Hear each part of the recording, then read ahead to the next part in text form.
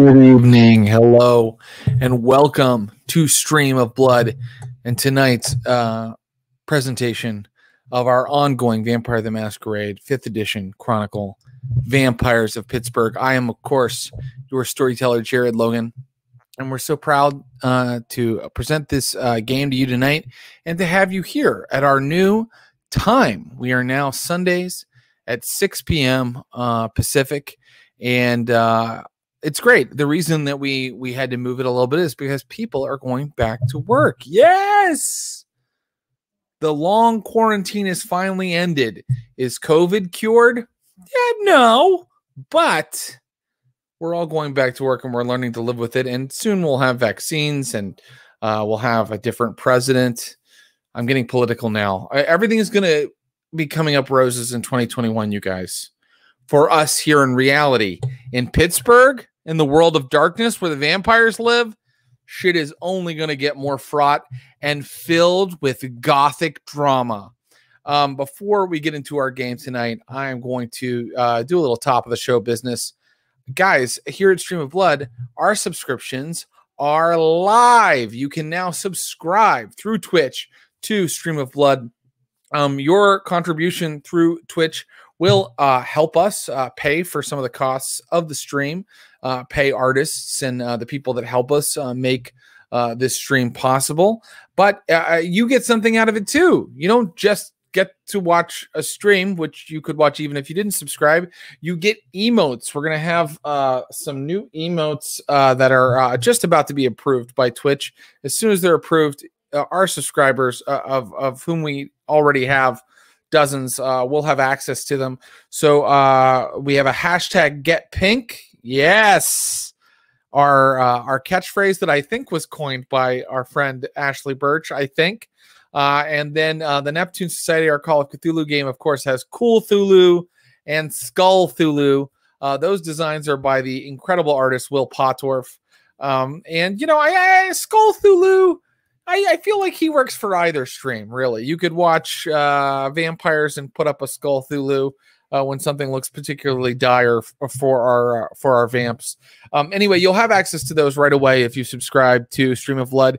But we're going to do more. We're going to do more right away. We've been in meetings. We've been talking about games for subscribers, special streams that are just for subscribers, and we'll be announcing those soon. So be sure to subscribe, and you'll help us keep doing what we've been doing. What else can I say? Well, I do want to say that it's been a terrible news week, as usual. I guess we're all getting used to it at this point. RBG died, Ruth Bader Ginsburg, and it's very sad and it's very discouraging. And you might see a lot of news that's very discouraging. And maybe this isn't the place to do this, but I just want to say, like, you know, the thing that makes it better is, you know, caring for the people around you, caring for your friends, caring for people in your community, and voting. That's going to make all of us feel better. Go into the booth and vote for who you believe in, and tell your friends and family to vote too. Don't let people not vote. Shame them about it if they don't do it. Yeah, okay. Shame? That's probably wrong. But my point is, please vote, and please make your voice heard, because it's the only way to make yourself feel better and to hopefully make the world a better place. Okay, I think it's time to bring in our incredible cast, because we have a full plate of show for you tonight. It's an interesting mission tonight. It's a sort of left of center kind of scenario tonight, based on what our Vamps chose in their last session, where they were in sort of like a kind of a background planning phase. They were deciding on their next mission. They were deciding on how they wanted to forward the Anarch cause tonight. And they made a decision, and I'm really interested to see what happens. Let's bring in the people that made that decision. She is an incredible actress. She's an incredible improviser. She's funny. She plays Jen Brown, a thin blood vampire, formerly a tech CEO, now the leader of an anarch movement in Pittsburgh. Please welcome our good friend, Ashley Burch, everybody. Hello. Hi, how's it going? Good. I just noticed for the first time that Will Pottorff gave Jen a gun in that image, which I appreciate because she is so useless. It makes her look in a fight. It makes her look very cool. So thanks, Will. I think she has held a gun a couple She's times. held a gun. Has she ever done anything with it? Has she ever hit anything? No. I think the last time I tried to use a gun was when we were fighting the bikers. I tried to intimidate someone out of making a phone call, and they just went and kept making it. I kind of like that she's bad with a gun or any sort of weapon. Yeah. Weapons, like, I don't know why we all I guess it's from action movies. We think that's how you get stuff done, but not really or necessarily. Well, welcome, Ashley. Welcome back. Thanks Are you ready for tonight? What do you think is going to happen tonight for Jen Brown? Well, we're going to find out what's going to happen with this urn. I am a little nervous because if the answer is we don't even need Mary, then it's going to make things more complicated, I think. So I'm curious what we're going to find out, but we'll see. Well, it is a mystery. The mystery of the strange urn that the characters have procured and been using to sort of feed their Anarch army. Yeah, let's. How does Mary factor in? Maybe you will find out tonight. Let's bring in our next cast member who will be helping you solve that mystery. This guy is a gifted improviser, actor. He's been seen on shows like The Good Place. He plays Curtis Krieger, the drug recovering vet. And boy, he's just a pleasure to have in any role-playing game you run. Please welcome Mr. Ross Bryant, everybody. Oh, hey, pal. Hi. Didn't see you there. How's it going? As ever, what do you got? What are you looking at? As ever, I've got a book. This is one I've been laboring over for almost all of quarantine because this may be the thickest book I think I. Yeah. How many pages is it? Own? My God, I mean, it feels like about 1 billion. It's 1,250 pages long. This is also have 2 bookmarks in it. Yeah. For the end notes, don't you know? Oh, I see. Wow. This is my impression of the guy at Penguin Classics that day. We're going to need more paper. Bring it in, boys. Yeah.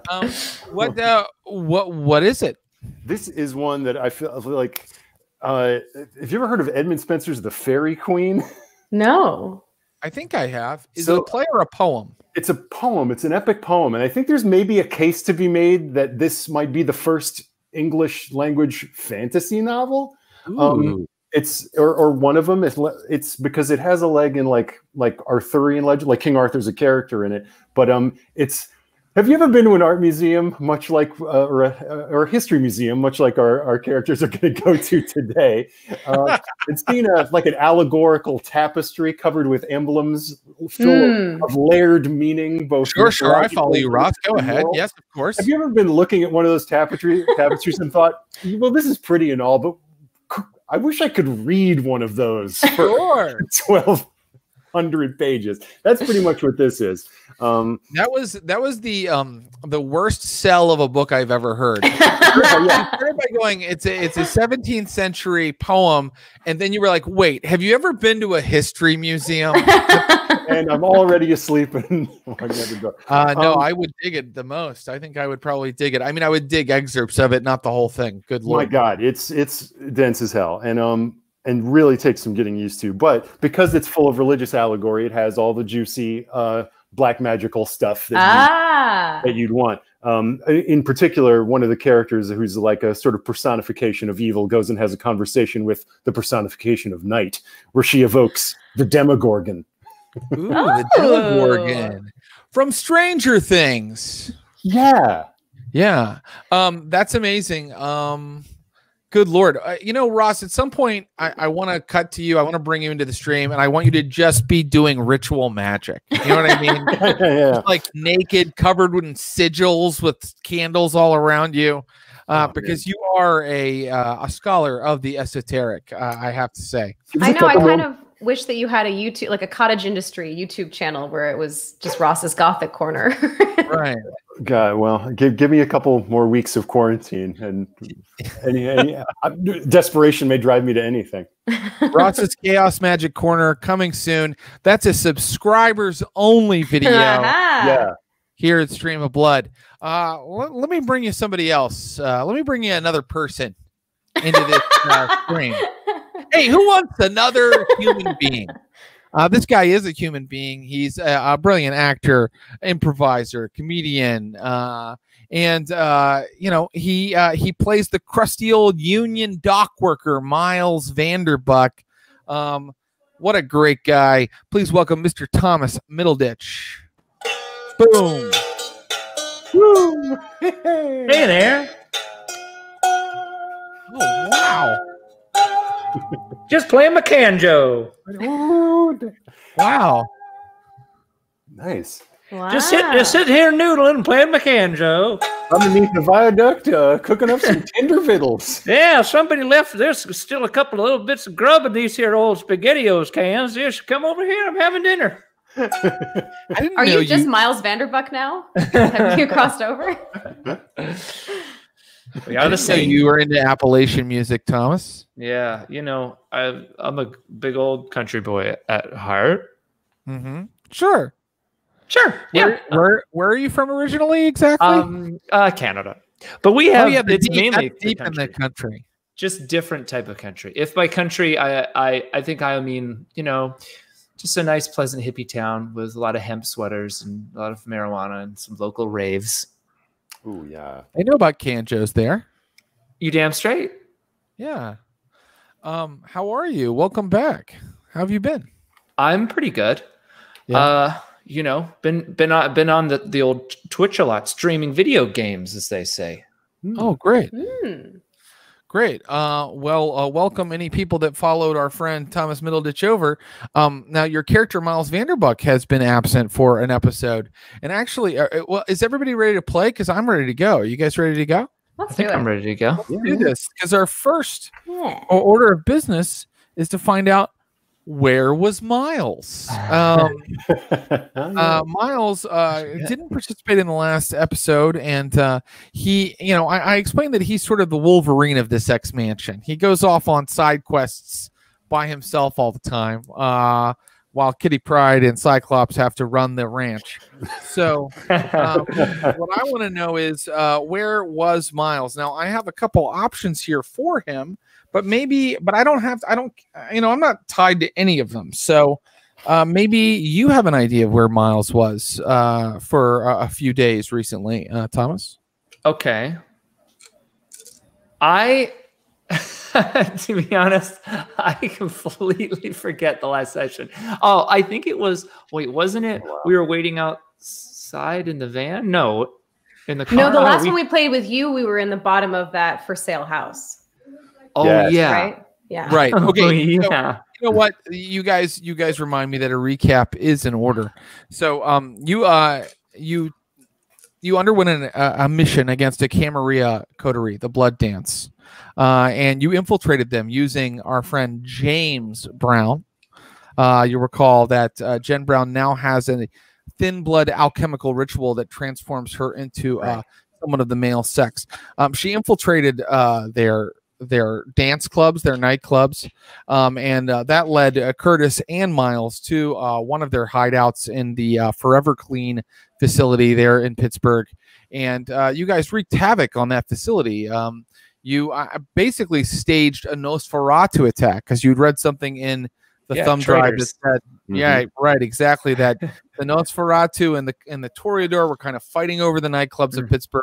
And the compromise that was struck was that the Blood Dance coterie, made up of Toreadors and Nosferatu, would get those nightclubs. Well, you've in theory thrown a wrench into that very, you know, history deal by kind of staging a fake Nosferatu attack on the Blood Dance's headquarters. You destroyed the Nosferatu member of the Blood Dance, a guy named Eamon, and you had rats attack, and you wrote things in the dirt that made it seem like perhaps the Nosferatu had called him a traitor and attacked the Blood Dance. And that was the last session that Miles got to participate in. Then the last session was sort of a downtime session where our friends Jen Brown and our friend Curtis Krieger had to kind of manage this army of anarchs that's now hanging out in the abandoned Brownsville hospital. And there were a lot of things to deal with. For example, getting them all fed because, well, the crew in charge of feeding, hasn't really been able to procure a lot of blood. The Anarch Army is using, and that's the focus of this episode, actually. We'll get to that in a little bit, but they're using an urn that at one point belonged to the Prince of Pittsburgh, but was stolen by the Anarchs, and it has supernatural powers. It turns any kind of blood placed inside of it into genuine kindred vitae, which is an insane advantage for the Anarchs in some ways. Like when someone drinks from it, they feel empowered. Their hunger goes down to zero. It kind of is like free healthcare for all the Anarchs. And, they're very into it, but it does need blood to put in the first place. So I'll key you in on what your friends did during that session, the decisions they made in a moment. But where was Miles while they were kind of managing the troops? Now I understand. Yes. Well, I mean, I will have to justify essentially leaving early or late while being hidden in that house, right? And the real estate agent came down, and I believe, from what you guys told me, you devoured him. Yeah. We handled that a little bit off screen, but Ross Bryant's character, Mr. Curtis Krieger, failed some rolls. Yes. Was at Hunger 4, and devoured a real estate agent. Okay, I tore him asunder. So then maybe once the rage subsided and you got back to the closet, you found that Miles Vanderbook was no longer there. He sort of disappeared into the night. That's because, let's see. I thought you were reaching for your can, Joe. That's because That would have been the greatest transition. I'm not as funny. I think that Miles, we sort of, it doesn't matter, but we sort of canon established, just for anybody who's in the chat right now, like, wait a second, that's not what Jared said. Miles did let his friends know that he had to head off into the night. And, Thomas, if you want, we can leave it up to a roll to find out what you did. I have a little. I was going to say, I mean, I'm not sure what else I would do, but I think having spent some time with that young, unbitten woman who's now Dylan, yes, young Dylan. She's reminding me a lot of my own daughter, Amy, and the biker guy that she's with reminds me a lot of what's his name, Terry or fucking Troy or Travis, right? Travis, yeah, the guy that she's dating, and so he might want to like, in the bushes at night, like peer in them and make sure they're okay. Just to check in. Watching over his daughter. Why, that's on my sheet. I thought that you might say that you'd go check in on your touchstone again, which is it makes sense. It's a great idea. So Miles has been spending several days watching over his daughter. Maybe he even connected with her again, had a conversation with her. But in order to kind of watch over her, he has to kind of stay away from her, right? That's what you decided to do, right? Yes. I think that you need to let's just quickly find out how all that went. Give me a resolve plus stealth roll, and we're not going to make it a very high difficulty. We're actually going to see how many successes you get and decide what happened based on that. All right. And I have a question after this roll. Okay. Well, I got 5 successes, buddy. Wow.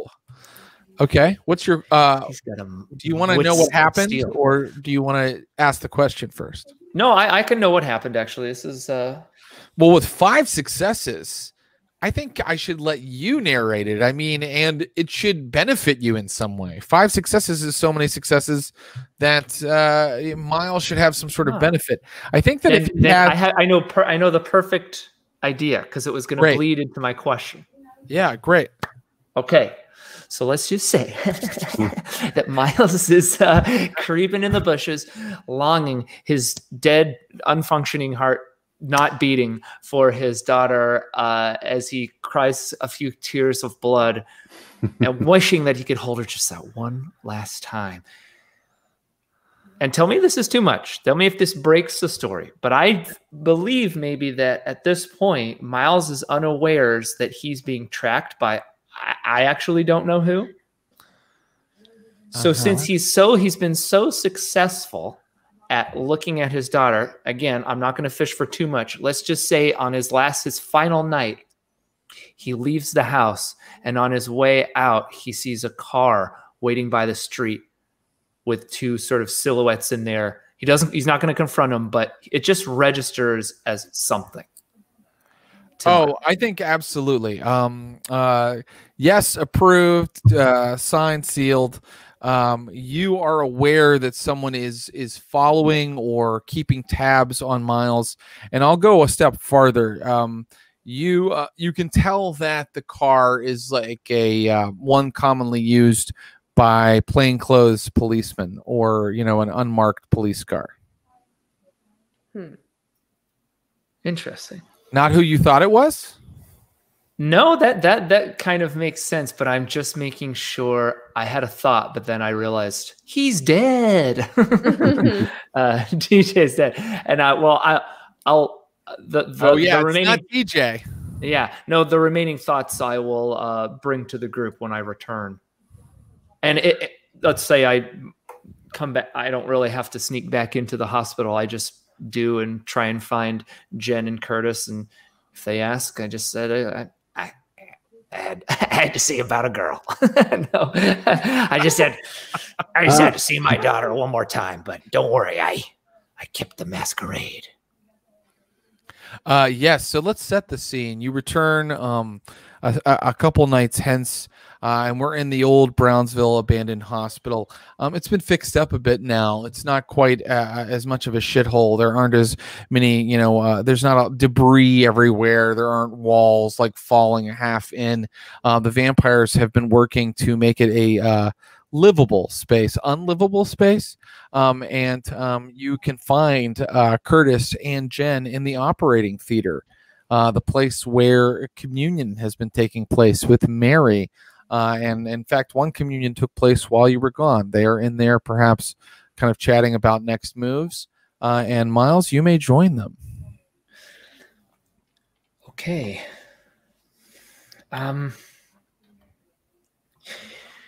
Guys, can I speak to you in private for a minute? Because I'm assuming Mary and the other folks are with us here. No, not necessarily. I think maybe this is just a time when Jen and Curtis are talking. Yeah.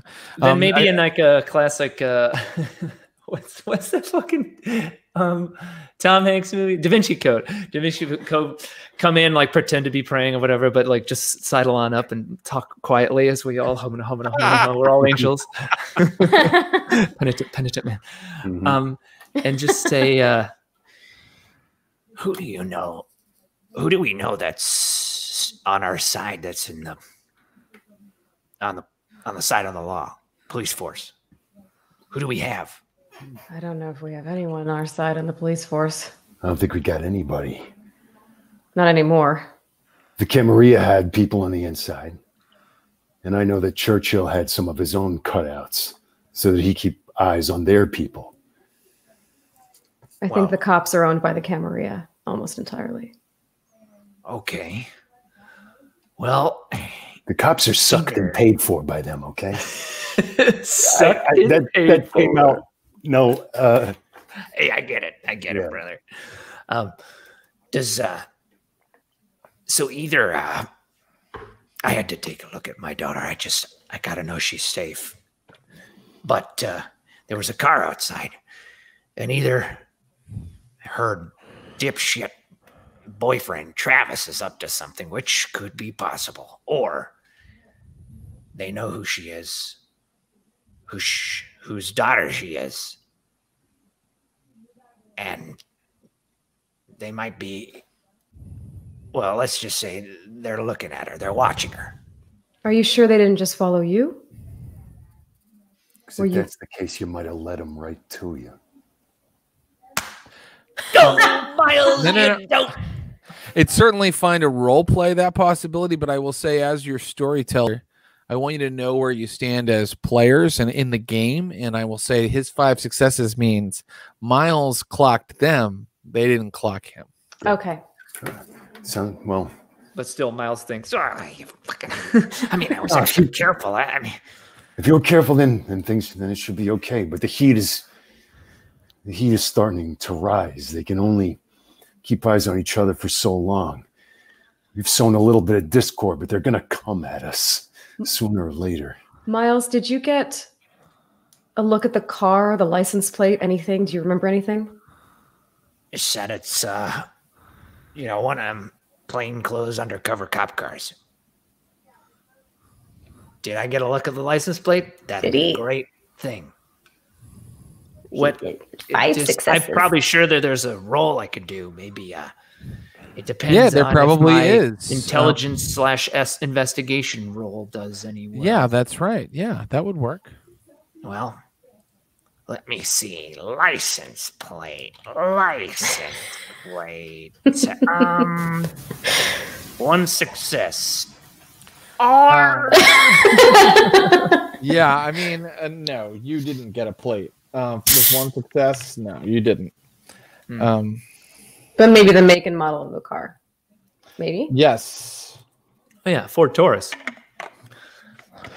No, it wasn't actually. It was a Ford Crown Victoria.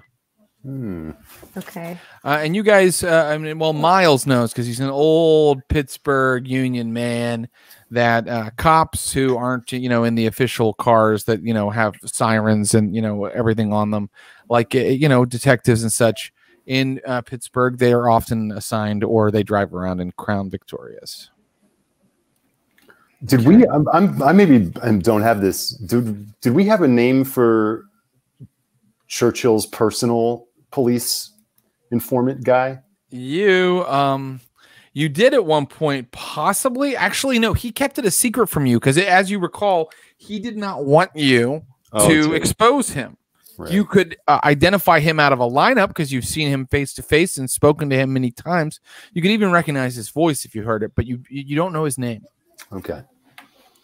Young black guy, shaved head, and very competent, fit, but you'd have to kind of see him to be. Oh, there he is. Right. And Churchill was, what coterie was he a part of? He was Gangrel? Churchill was the sheriff, and yes, he was of the Gangrel clan. That's correct. Okay. Yeah. And we didn't really meet any other Gangrels. I mean, besides Curtis. There are no other Gangrels in the as far as we know. Okay. That's right. Churchill was one of the few holdouts. A while back, the Gangrel all left the Camarilla and became part of the Anarch movement. But Churchill was one of the few Gangrel that stayed within the Camarilla when that happened years ago. Okay, if so it's question. that detective, my guess would be that his loyalty would have passed to whoever inherited the position of sheriff. So Ashley has a question, which is, did any of Jen's snooping?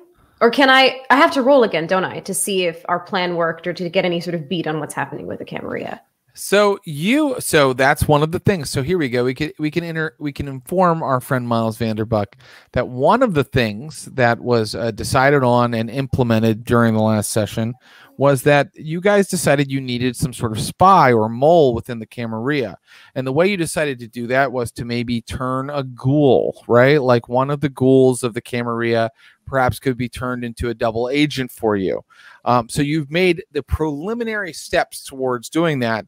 And what you did was send Dylan and Cross to investigate the Ventru. The Ventru operate out of the Steel Stacks and several corporate businesses in Pittsburgh.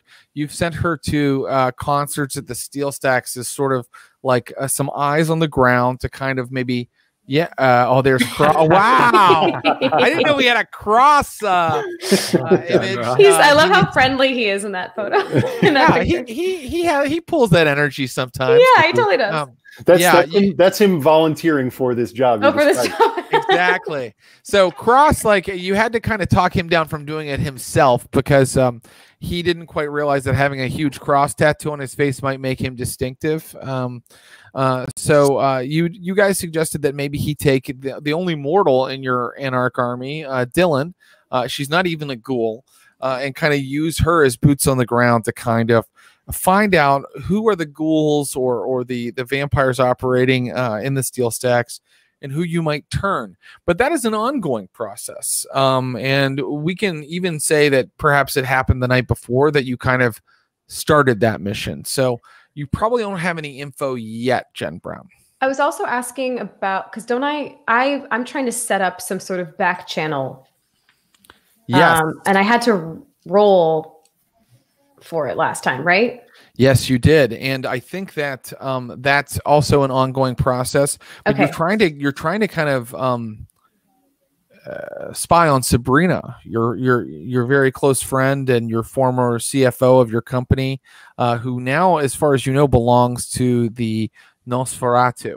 I'll allow you to roll again. We can make some progress tonight on that. Like, let's say that we're flashbacking a little bit to earlier in the evening. You worked on it some more. So why don't you give me another technology plus, I think, let's call it wits roll. There's probably no way for me to have any information that would help us figure out who these, like, I guess I was just asking because I'm wondering if we have any intel on the Camarilla now that we didn't have before about how things have changed since our little adventure. Yes, that's a great question. Ruse. I would say as you guys are discussing it, you can see Miles, his knee bouncing. He's starting to get agitated, lost in thought of like, oh my God, they're gonna get after Amy. So you can see the fuse ticking. Yeah, so then I will reframe that, Jen Brown. I think that you are furiously checking the progress of, like, I think you have like some different devices and de-encryptors running to like break her security. And I've got to tell you that unfortunately I can't give you any clues because those bars are still slowly ticking down. You accessing. Yeah, accessing. You're not in yet. Okay. So yeah, but good news that this abandoned hospital now has a lot of outlets that are working with like a big multi-screen setup for Jen Brown in one of the rooms. Full like VR like Lawnmower Man. Yeah, it's a Minority Report. Jen Brown's like moving things on a wall. 90s Angelina. It's like Jolie's Swordfish. Yeah, I have like 7 screens for no reason. I'm wondering if there's a clever way. Diving into the netverse. Good luck. I'm wondering if there's there goes zero cool. None of our other anarchs. No, they wouldn't know anything. I'm just wondering if there's a clever way to get some sort of sense of what's happened to the Camarilla since without exposing ourselves and without waiting for Dylan to come back. But just so that we can try to figure out maybe who's tailing Amy. But did Dylan go to the Camarilla or to the old dance club of the other people? The dance club of the Steel Stacks. It's kind of a concert venue. It's also like a horrible corporate, like, it has like an old-fashioned Main Street that's like fake and was built in like 2015. It's got a Cold Stone Creamery. A pedestrian mall. A pedestrian mall attached to a music venue that's like, coming soon, REO Speedwagon. It's like that kind of a place. Do we don't, as anarchists, do we abide by the Masquerade? No. That's come up. Question. It's kind of a squidgy subject. I think we abide by it in as much as it helps us. Yeah. Wow. I mean, Miles is. No, he doesn't voice his thoughts yet because I don't know if I want to willingly bring Amy into this fucking shit show. Well, I know who does. Even though Miles kind of likes it, but I know who does voice their thoughts. Kenya, the other thin blood in your Anarch coterie, your coterie of 25 vampires now, who appears in the doorway and is like, "Are you ready? You said we were going tonight." Yeah, that's right. Can you just give us 5 minutes? We'll be right up. She heads out. I assume that maybe by this point we've updated Miles on what we were planning on doing, but I feel like I want to check in and be like, are you all right to do this? You may have updated him in the fiction, but have we updated? Oh no, I don't think we told you. We're gonna. Yeah, I was about to be like, wait, my memory. Did they tell me tonight? No. Sorry. All this is cooking along. We got a lot of different. There are so many moving parts to this chronicle now. There's like there. It's like three. It's not 4D chess. It's like 7D chess now. And yeah. Also, when you bring up cops, it's like I'm like Curtis turns here. Is like, and don't worry, soon we'll have some people inside on the other side of the law. Right. Yeah. I forgot about that. Oh my God. Curtis also started establishing, the control of the drug trade in Pittsburgh. It's a whole thing. Now. All of these threads will come back, but tonight there is one thread on the docket, the thing that you decided, the mission you decided on, the thing that you're going to look into tonight. And I'll let you tell Miles about that. I'll only jump in if there's a detail that needs clarified. Go ahead. So much of our power, so much of the loyalty that we've got among the anarchs here and our relationship to Mary is tied to this urn that we don't know anything about. So we did a little digging, and there might be some clues to find out about where it comes from and what it's all about to be found at one of the museums downtown and the staff there. Now, I'm not the smartest guy. I don't know an adjunct professor from a museum docent, but Kenya's going to take us down there, and we're going to see if we can find some answers so that we're not just totally in the dark. But I know that you're worried about Amy. So what is it that we need to know? You put a bunch of old shit in there, and then when you drink it, you feel great. What's some professor going to tell us about some goddamn magic vase? Do we know if there's any consequences? Do we know if are we getting our minds taken over? To be honest, are you looking for one of them human professors, or are you looking for one of us? We're looking for a human. What the hell are they going to know about some vampire shit? Kenya's been... Well, we learned that this was taken from... Did we not learn that this was taken from a... It was taken from the museum, wasn't it? Yeah. So yes, you had learned that I think Kenya had a very old article that talked about how it had been stolen from this museum. That museum's name is the Elson Museum of Near East Archaeology, and it's attached to the Pittsburgh Theological Seminary. It is a branch of that institution of higher learning, and a seminary, of course, means they train clergy. In this case, Presbyterian clergy. Okay. Something we need to be mindful of is whatever we find out about this urn, we need to make sure that our relationship with Mary and everyone else's fear of Mary stays intact. Yeah. Okay. Whatever we learn about the urn might be a little bit more that we learn about her. So this is, and also Kenya did a lot of this independent research herself. And part of this is trying to keep the band together, as it were, so that we're not splitting and splintering and doing things on our own like she was. So this is also a little bit of,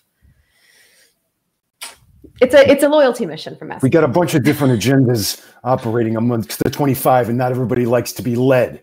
Cross needs to go out on a mission. Right. Kenya needs to put her intelligence to the test, and also Bob's here. So we got I wonder then, a lot of cats to herd. Because Thomas the player wants to go along with the mission that is tonight, but I wonder if Miles can if he can think of one among us in the ranks to maybe go keep an eye on at a distance, those who are watching Amy. If he just to delegate at least some light surveillance on that. I'm trying to think of who could we trust to do that. It's a great question. I mean, basically the people that you've talked to a lot within the coterie, within the Anarch band, have been kind of assigned to each of you. There's Thana, Circe, and Mary, who've kind of been working with Jen a lot. There are They're the true believers, right? They're the true believers, yeah. And they're, Circe's kind of more like, I'm into the magic of it or the supernatural powers of this urn. And Thana is a true believer, and Mary is a very true believer, the preacher, if you will. And then there are the warriors that have been working with Curtis, Dutch and Smokey, the Iron Horseman. Rhodes, the redneck who's brought his two brothers who are ghouls along, and Cross. And then there are the people that have been working with Miles, who are Kenya and Bob. Now, wow, I love Bob this too. Jane. Bob has the incredible discipline of why didn't we, or are you sure we should have? He reminds me of the energy vampire from What We Do in the Shadows. So, Bob was actually creeping in as my first choice, because if he were to ever be found, he can maybe give us up. come off as like Uncle Bob. Like he's kind of like, he doesn't have I'm a vampire witch with supernatural powers vibe to him, nor does he have I'm a vampire apocalypse warrior vibe. You're right. He probably fits in among the general human populace better than a lot of vampires. I don't know how much I trust his gumption. Yeah. What exactly do you want to do, Miles? Do you want to surveil this detective? You want to protect Amy? You want to put a guard on there? Yeah, I mean, you want to? She's my daughter, Curtis. I know, but if we're going to send one of the Anarchs, we have to find a way to justify it that isn't just a personal favor to you. Well, then I'll go. Miles, they're looking for you. You know they're looking for you. Well, the museum can wait. What if they get Amy tonight? We can go wait in the bushes, send an ambush. Curtis, you like that kind of stuff. Bring your guns. What if we do something that Jared's gonna love and split the party? Well, I can say a couple of things, which is I'm fine with you splitting the party if that's what you want to do. Although we are all aware of the risks when you split a party. I'm also fine with you saying, you know what? I'm going to tell Kenya, fuck the museum, and we're going to go stake out the guy that's staking out Miles's daughter. You can do that. This is. I'm prepared. I have done my research and I've written pages of things, and we can do whatever you guys would like to do. So, it's probably. I also, as a player, don't want to bogart. No, I like this actually. I like that there's this weird. Yeah. That there's like a conflict of where to go. I mean, my suggestion would be that Curtis, you go with Kenya, bring another Anarch if you need to, because Miles and I are not going to engage, right, Miles? We're just going to watch, gather intel. We'll come back, maybe even reconvene with you guys if it's appropriate. Yeah, he says nodding as he's putting his samurai sword on his back. His katana. Yeah, I'm just not going to be useful at the museum if it goes down, which it definitely will. Could we say real quick, within any of these days that I had during my off time, because I always forget about it, I have a craft skill. Could I have maybe like shortened this massive katana into like whatever they call the short katana so I can stow it more concealed? Sure, although I don't know off the top of my head what they call the short katana. I know that you have. There is a name, but I don't know. I don't know what. I know that you have excellent craft skill. So here's what I want. Let's see how you did at that. Okay. Give me a. Why do I feel like strength? A strength plus craft roll to see how good you are at like blacksmithing, And in order to make it into an equally dangerous weapon that is now much more concealable, you just need to give me 3 successes. How does 4 sound?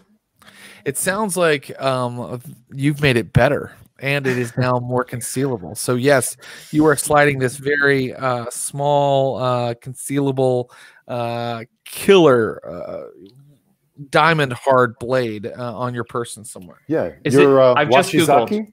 Yeah. That's what I was looking for. Wow, you did that off the top of your head. Yeah. I'm remembering how awful I was at trying to stop Miles from doing shit the last time that we were at odds. And I'm thinking actually now that maybe just me and Miles going somewhere is a terrible idea. Yeah, I would like to roll to convince. As someone who wants to see drama happen, it sounds like an awesome idea. Awesome idea. But I, of course, you can decide to send whoever you'd like with Miles. Miles, what were you saying? I'm sorry, you were gonna recruit someone else for this? No, I was going to convince Jen that we're gonna be this is complete. It's complete reconnaissance. Look, I've made my blade shorter. What am I gonna do with this thing? It's barely. It's a knife. I feel like I should contest this.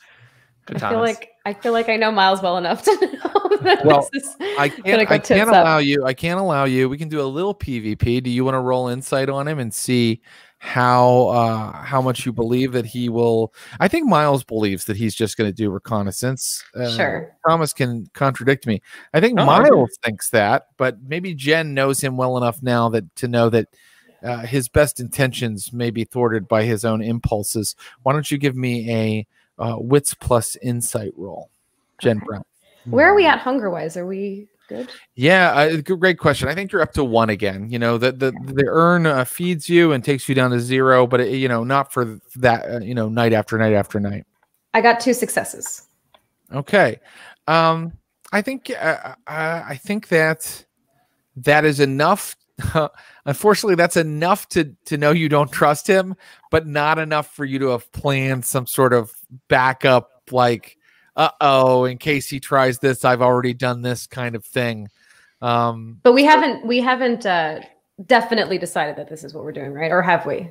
No, you haven't. You can talk. I'm gonna look at Curtis as if to say, you want to weigh in, kind of thing. Because I feel like, come on, let's go.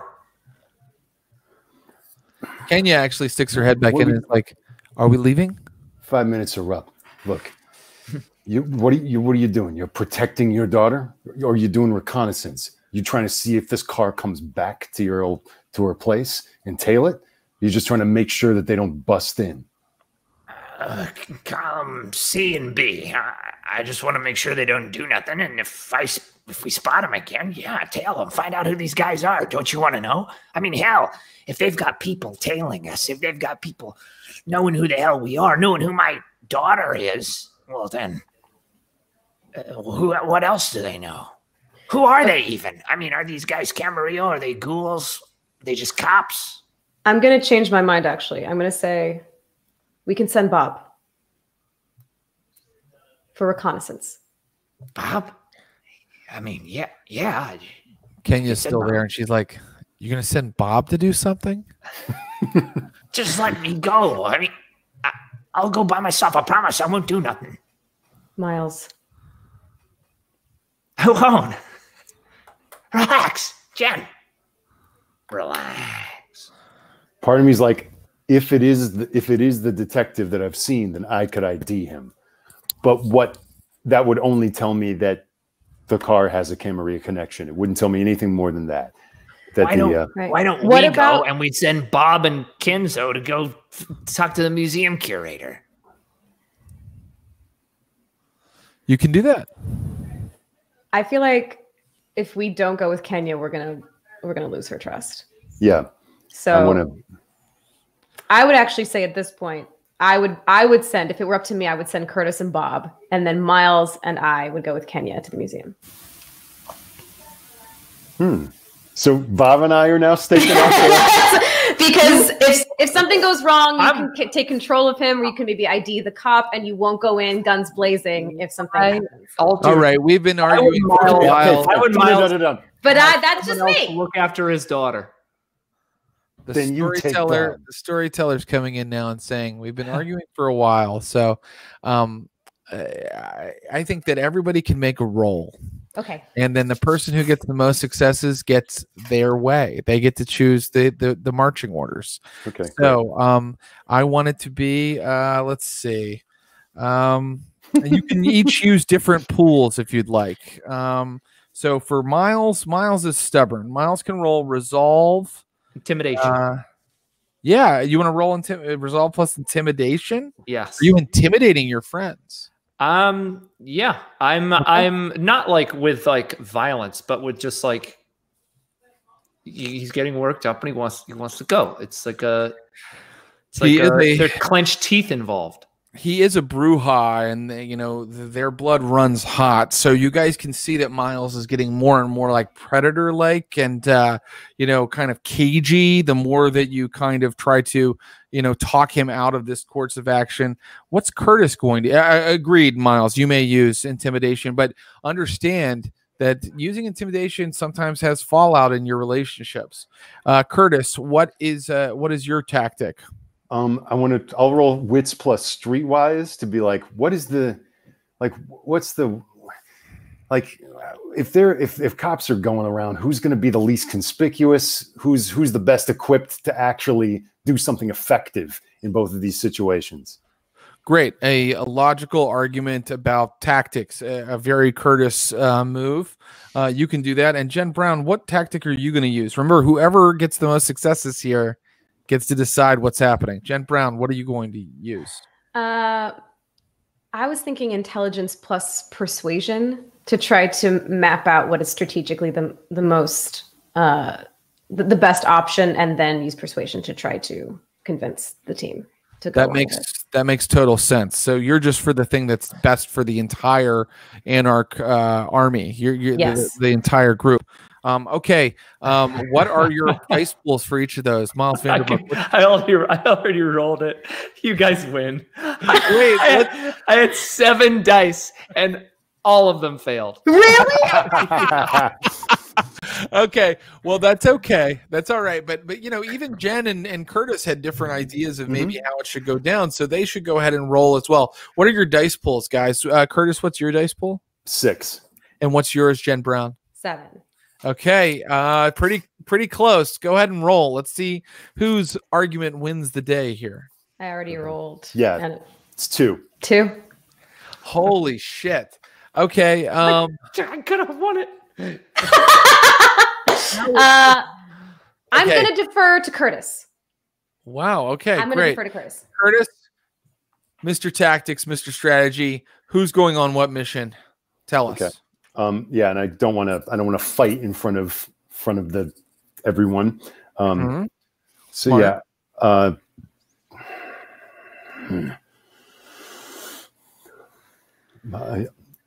Okay. Jen, you should. Kenya. Jen. Why don't I will accompany? No, God damn it. Yeah, you got it. And you goes. What are you saying, Curtis? Do the right thing, Curtis. Come on, I thought we were all going. Oh God, he's gonna fucking chop some heads tonight. God, I just want to keep an eye on this fucking guy. Okay, great. Yeah. You need protection too in case something goes south, though.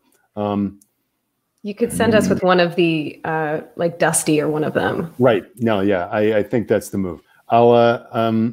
Okay. Yeah. Why don't the two of you go with Smokey? Okay. So you go with Smokey, the biker Anarch with Kenya and Jen Brown to interview the staff of the museum. Is that right? That's right. I'll go with Miles. Okay, great. And it even makes sense. I mean, if you came up like 6 vampires deep to these these scholars, these academics, it would come off as it's pretty strange. So Curtis and Miles are going to go and continue to stake out Amy Vanderbuck, Miles' daughter from his mortal life, while Jen Brown and Kenya go to try to find out more about the urn. As we're parting, before we do that, can I grab Curtis's arm? Mm-hmm. Like as Miles is walking, and just like, don't let him do something stupid, please. You think I want to bring the world down on us? I'll make sure he doesn't fuck anything up. But it would be nice to know if we're being tailed. Hey, and then I just hand on shoulder, like, make sure things don't go south. I don't want Smokey to have to do anything. How many times I saved your hides, killing everybody. You're loose cannon. Your cannon is loose. Yeah, man. I wonder if you did anything lately that we don't know about that might cause the police to know who you are.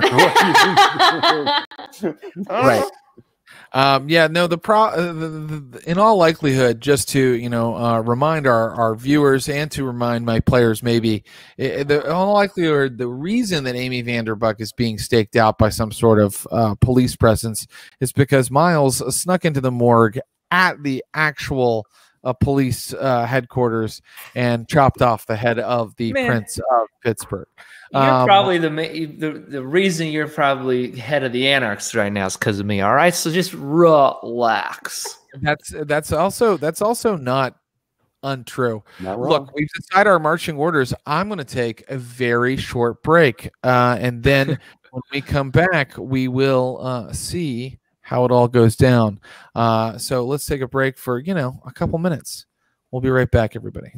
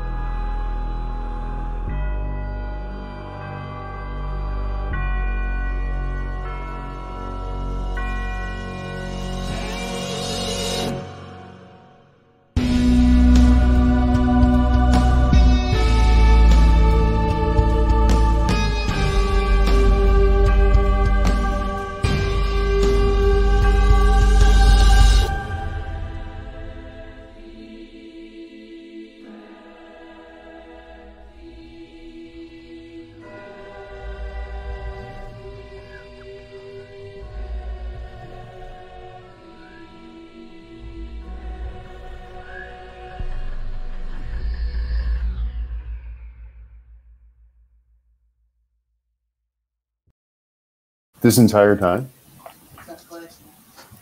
Hey,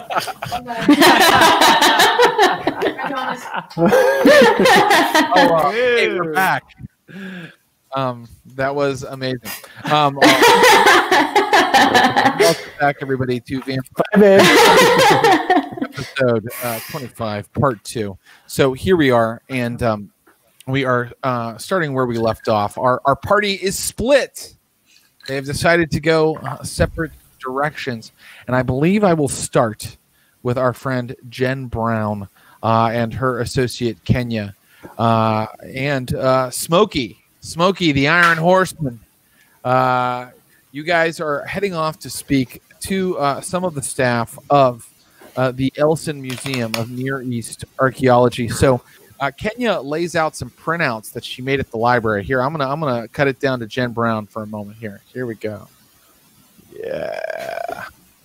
And she shows you some printouts. She printed out like kind of the staff page on the website, and you and she have been working over the last couple nights to find out where you could find these people. So you don't necessarily have to go to the museum after hours. You now have their addresses or places that their Facebook shows they're known to frequent. She says, we have a couple options here. Who do you think that we should talk to? And she shows you the professor of Bible studies and archaeology, Dr. Ronald Lapham, who is a mid-40s, like kind of bronzed guy with a bit of a churchy look, if you know what I mean by that, sort of smiley and sort of like, but still he looks like he spent a lot of time in the sun. Then there is Pastor Wayne Stewart, who is an older gentleman who has squinty eyes. He looks like he might be a little bit up there in age and is balding. He is, by the way, the director of the Doctor of Ministry program at the Pittsburgh Theological Seminary, and he's also on the board of the Museum of Near East Archaeology. We have Gwen Eastman, the curator of the Elson Near East Museum of Antiquities. So her whole job is the museum, and she is. When you look at her photo, it's like the kind of photo where you look at someone and then you sort of forget what they look like, and you have to look back a minute later. Like she's a woman who leaves not very much of an impression. She's not very striking, but she's also, she's very average in appearance from what you can tell there. And then Dr. Abraham Galanti, the doctor of a doctor of sacred theology and philosophy at the Pittsburgh Theological Seminary, another old man. This one not quite as average looking as our friend Wayne Stewart. This guy looks like a modern day King Lear. He's got long flowing white hair and a big impressive beard. And in his photo, he's striking kind of a dramatic pose. So Kenya wants to know who you think is the person to talk to about the urn, perhaps about the theft of the urn many years ago. Okay. I think my instinct is the curator. It makes sense, right? She's the one whose entire job is the museum. So you could try her at the museum, or you could try her at home, because I've gone ahead and GM Fiat, Storyteller Fiat, decided your hacking skills have allowed you to kind of track down her address. You were planning to go and do this mission, so you have found out where you can question her. Where would you like to look into Dr. Gwen Eastman? Well, so we wouldn't have arranged to speak with her at her home. We would just be sort of dropping in on her. You could arrange if you'd like. Where does she live in the city? She has an apartment in Shadyside, which is, kind of a hip area of town. Okay. And you have to have a little money to live there. It's not a low income area. And do I know what coterie operates in that area? A great question. So let me look at my chart of Pittsburgh coteries. And when I look at that over the different Camarilla coteries that operate in Pittsburgh, I don't see, you know, I believe that one of the Blood Dances clubs was over in, actually, it wasn't in Shadyside specifically.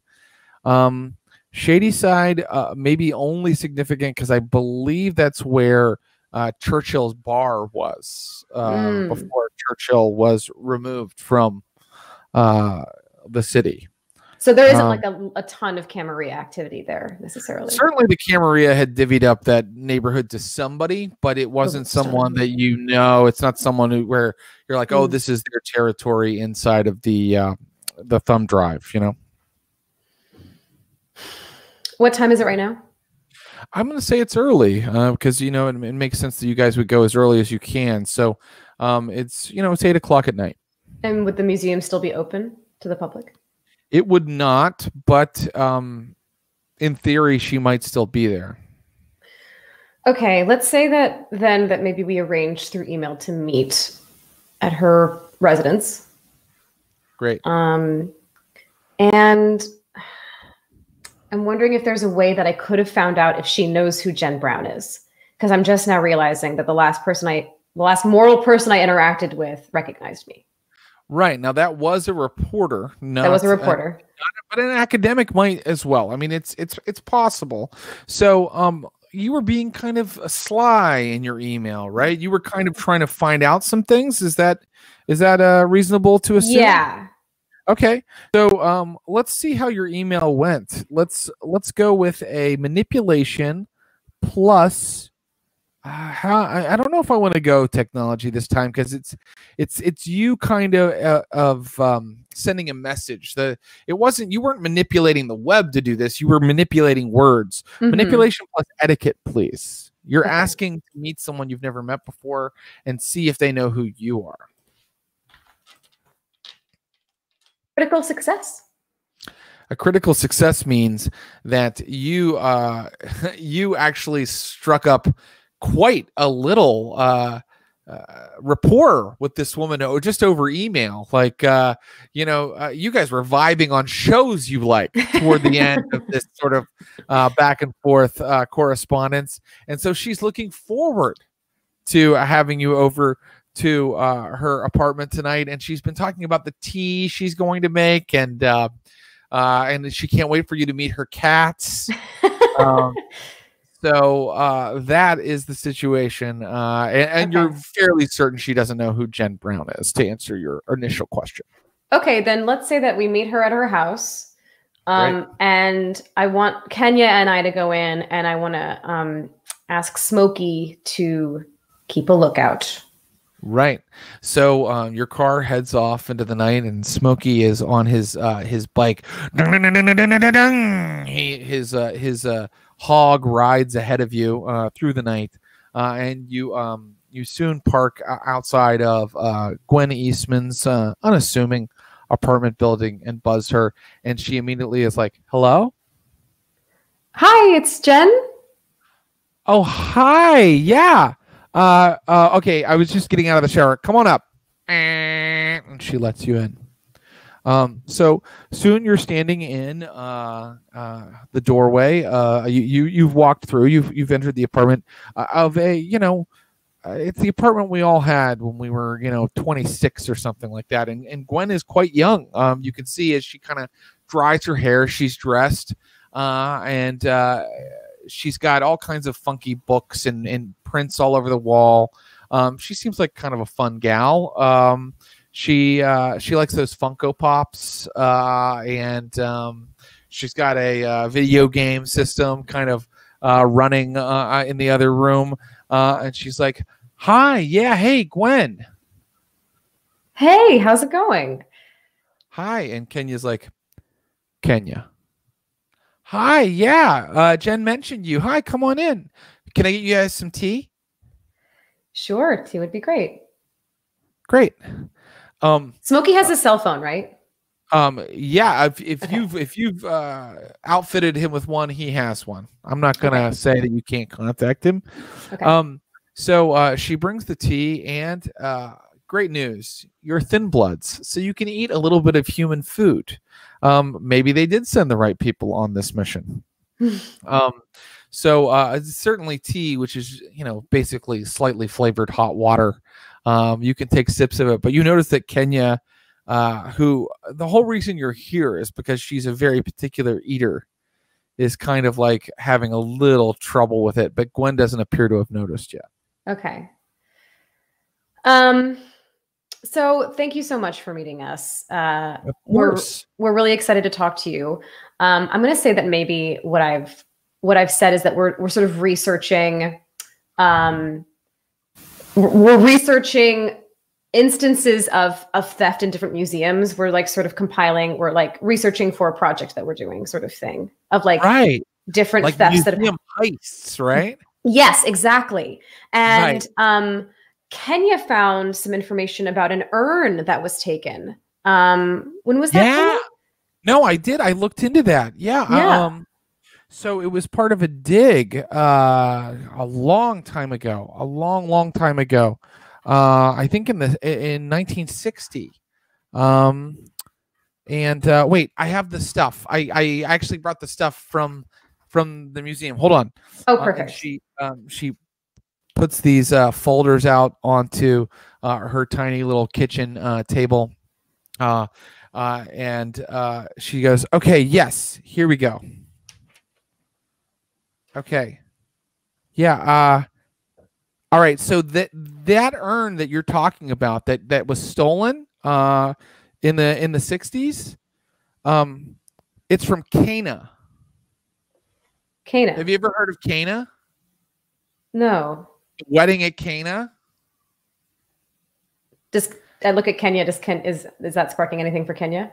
Kenya is like, looks at you like, I don't know what that is. And she's like, oh, are you guys are not like Bible study people, right? No, sorry. No, it's fine. The wedding at Cana is the wedding where Jesus turned the water into wine. Oh, yeah. Right. I mean, like, to do it, he put the water into jars. Maybe he put it into one of these jars. Can you imagine? Probably not. They used jars for lots of things back then. But I can't really tell you a lot about it because it hasn't been in the collection for like, many decades. And unfortunately, like, the person to really talk to is the people who dug it up. But that guy died years ago. Oh, really? Who was he? Did he write anything? Did he have any sort of books that he published, articles, anything like that? Yeah, he worked for the seminary and the museum for a little while. Even back then, his name was Dr. Ernest Olmsted Orman, and she puts a photo in front of you, and you are looking at the Tremere Primogen of Pittsburgh. The guy you met in your first session. No way. The guy that tried to adopt me, right? That's right. And in fact, I want you to make a composure roll based on your reaction to see if, you kind of show that you're kind of like, whoa, that guy. Composure plus subterfuge. Okay. Oh, that's not a great roll for me. Let's see. Yeah. You need 2 successes for her not to notice that you're surprised by the photo. I got 1. Okay. So you see her kind of clock some surprise on your face, and she's like, I'm just gonna like tap Kenya and be like, doesn't he look just like that guy from that other museum heist? Let's see how good Kenya is at lying with you. I like your lie. I'm not gonna make you roll. I'm gonna make Kenya roll. Doesn't he look like that guy from that other museum heist? Let's see how she does. Okay, here she is. And here is her social skill. Okay.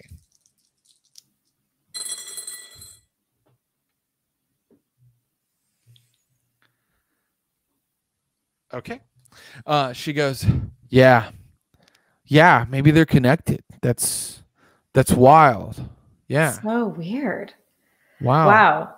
Sorry, we're researching all these different things, and he just looks exactly like this guy from this other thing that we were researching. But anyway, you helped to steal it. Oh my God. Can you imagine? Like, he that was would be like an inside man.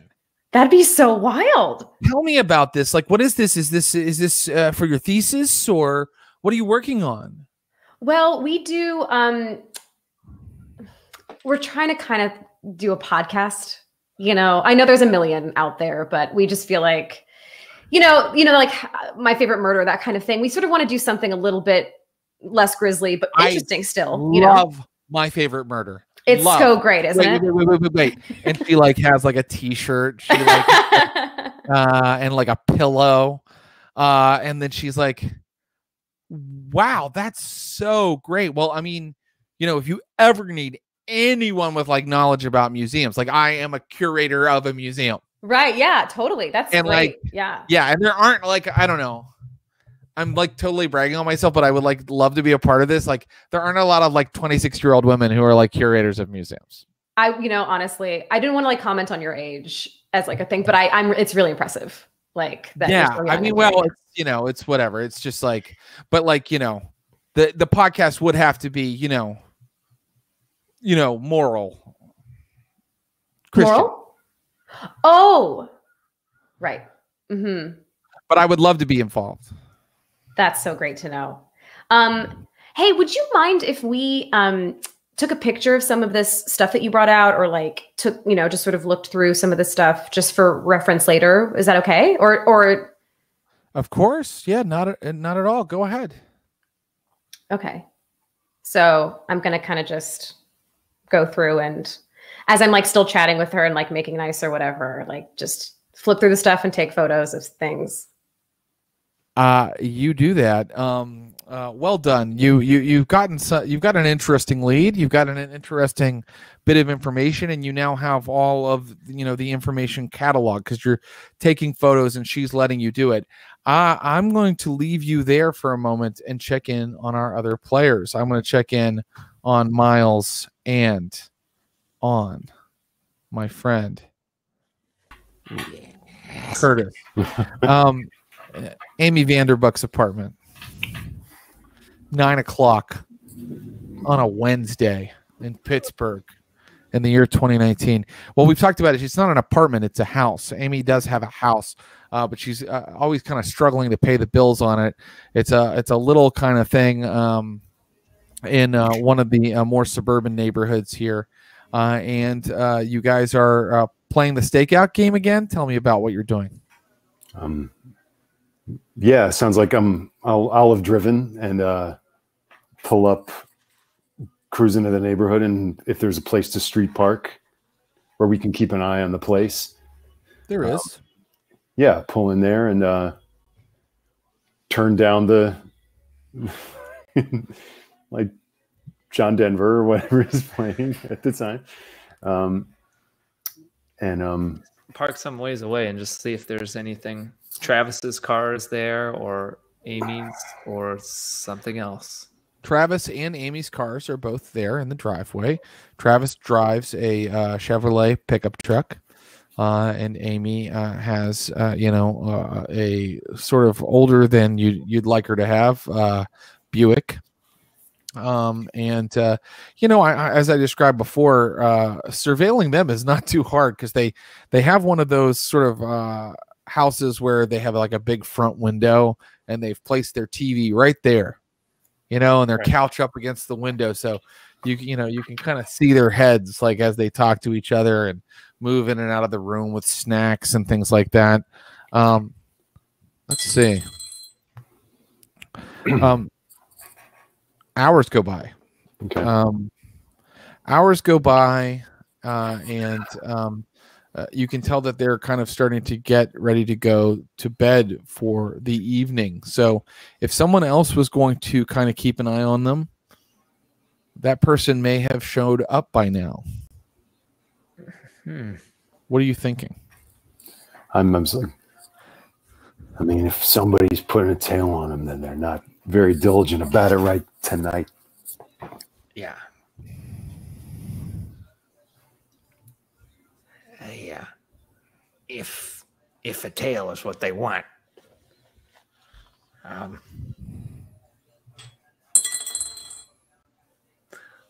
Let me see.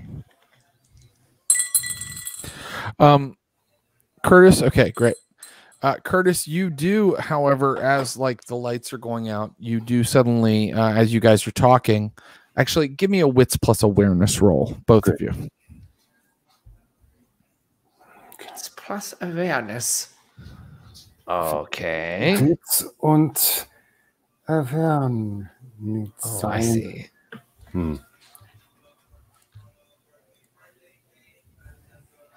So, in order to catch what's happening, you only need one success. One success.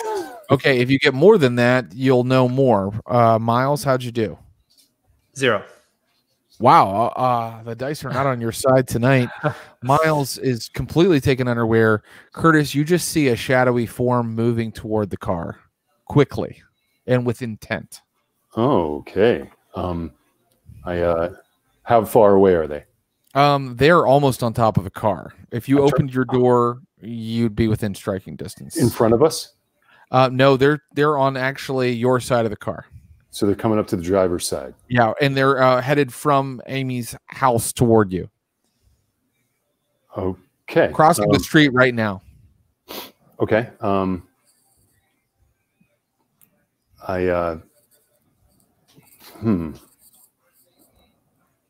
Shall Okay. I start the car. Headlights on. Okay, the car's on, headlights are on, and the headlights reflect a little bit from the street and everything, and suddenly the shadowy form becomes illuminated, and he's already knocking on the driver's side window, and it's Travis, Amy's boyfriend, and he's like, Miles? I get pink. You get pink now. Go ahead and get pink, gentlemen.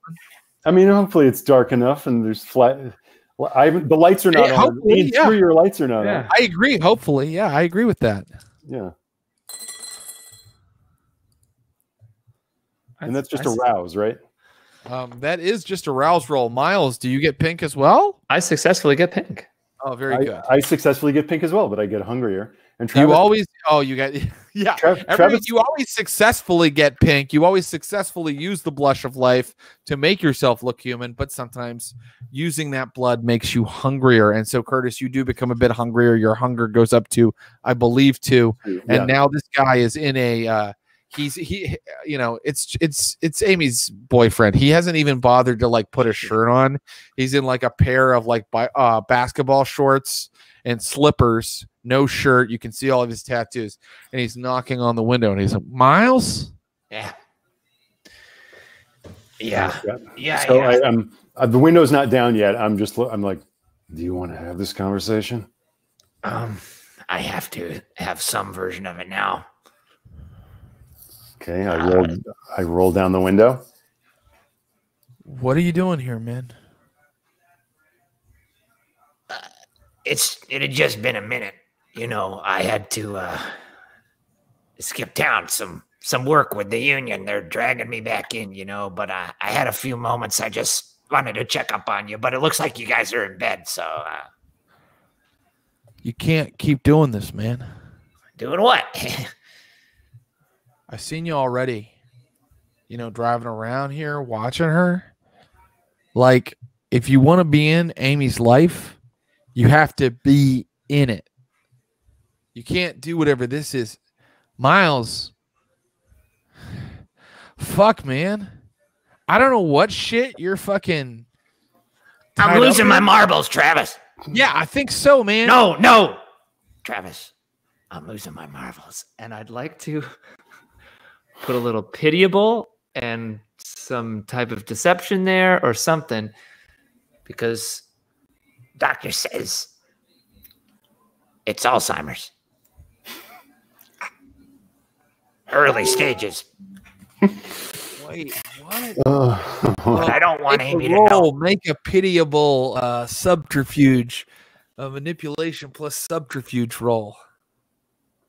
And if it's part of this pitiable thing, I get that there's a bonus. You get the extra dice, yeah, the extra die.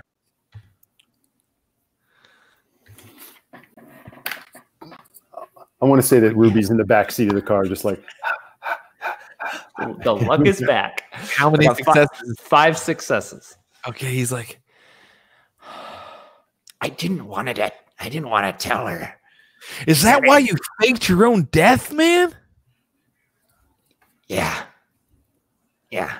So Dude, please. we could help you with this, Miles. No, you got no idea to know that you're in everything. You told me I drove around here. Hell, I probably did, but I don't remember it. I don't remember what I was driving. I mean, what was I driving, for crying out loud? Fuck, dude. Fuck. Travis, You should have your family helping you, man. I'm sorry, man. Who are you? He is my helper. Yeah. Helper? Curtis is like thinking quickly here. You know, the union pension provides some services for our members. So yeah, I'm sort of a caretaker that they provide. Don't worry, Mr.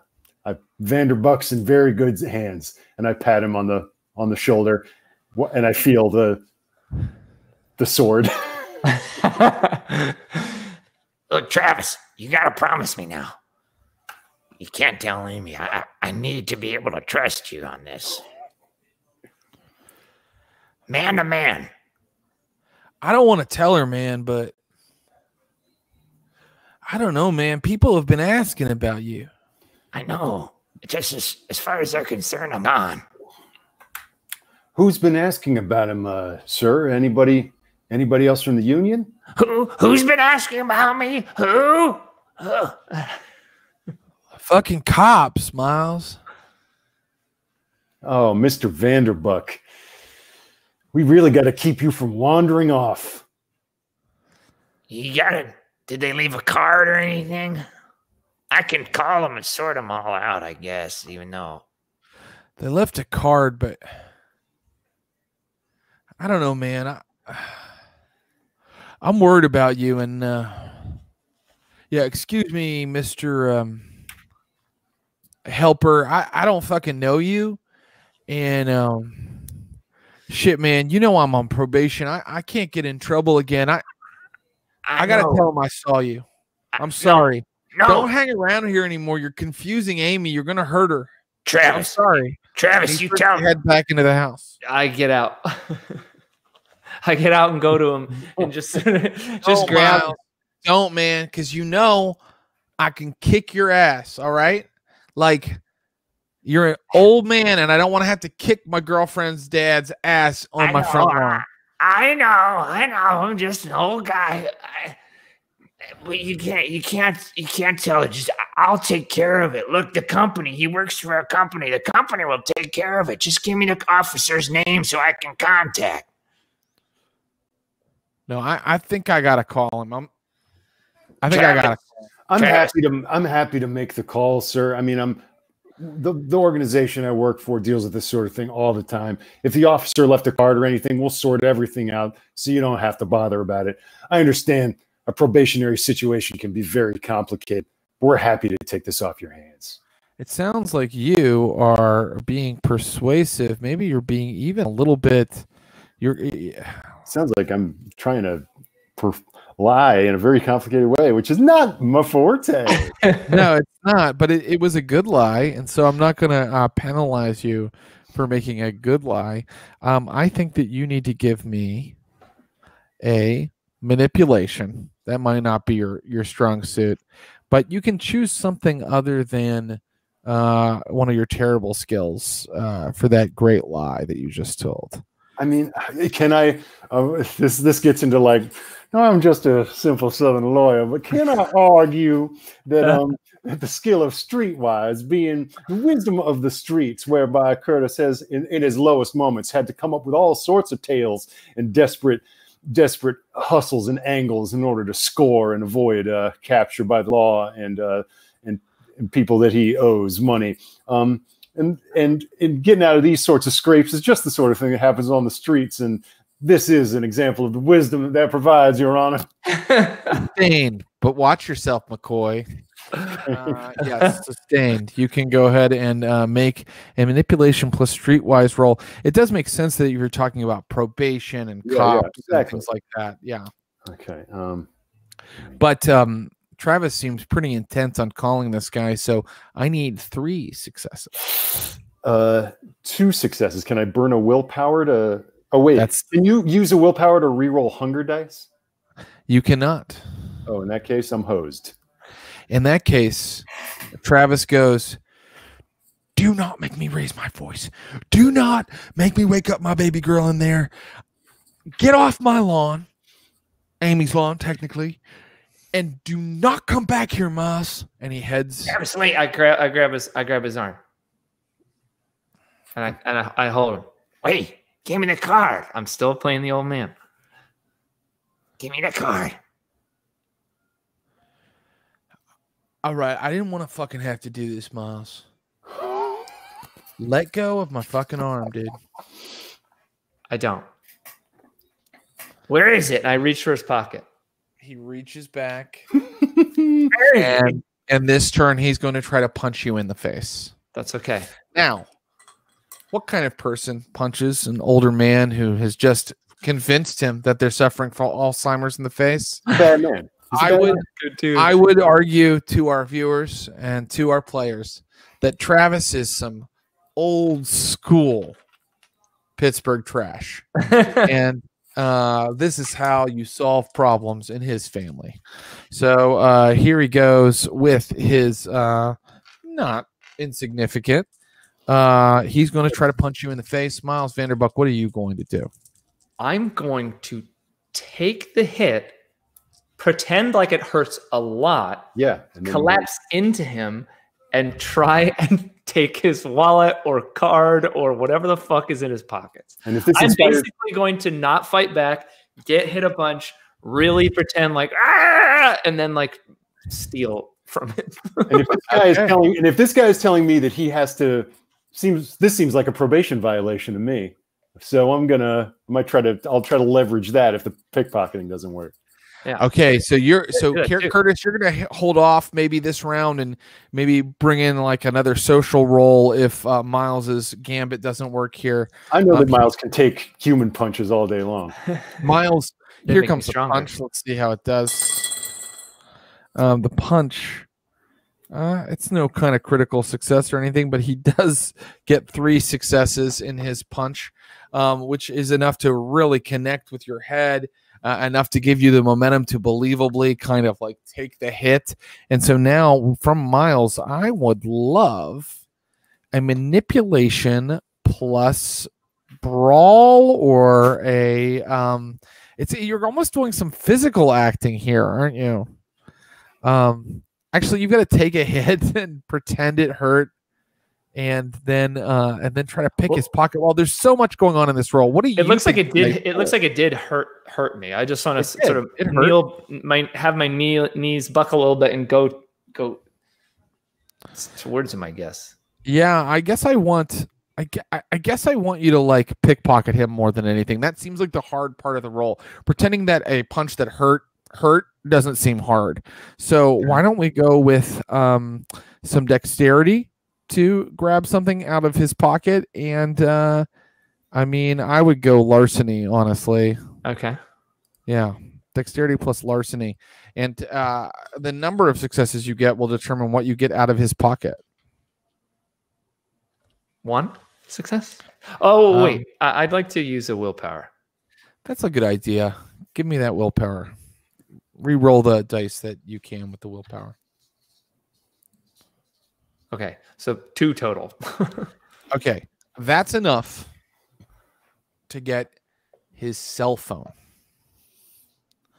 Do you want to palm Travis's cell phone, which he had in his basketball shorts as he walked out across the lawn? Because nobody is ever without their fucking cell phone anymore. Yes. Okay, you have it. And he's like, I didn't want to do that, Miles. Please. Let me just call him, otherwise I'm gonna get in trouble. You know, that was a long time coming. You have always disapproved of me, and now the things are on the other foot. you realize that I'm the one that's got to protect Amy from now on. Okay. At this point, I grab Miles on the shoulder. I'm like, Mr. Vanderbuck, are you all right? It seems like the people that should be going to the police tonight are us. In fact, I think I've got a complaint that I need to make. Well, you go ahead and make that fucking complaint, and I'll be making my own report to the people that talked to me earlier.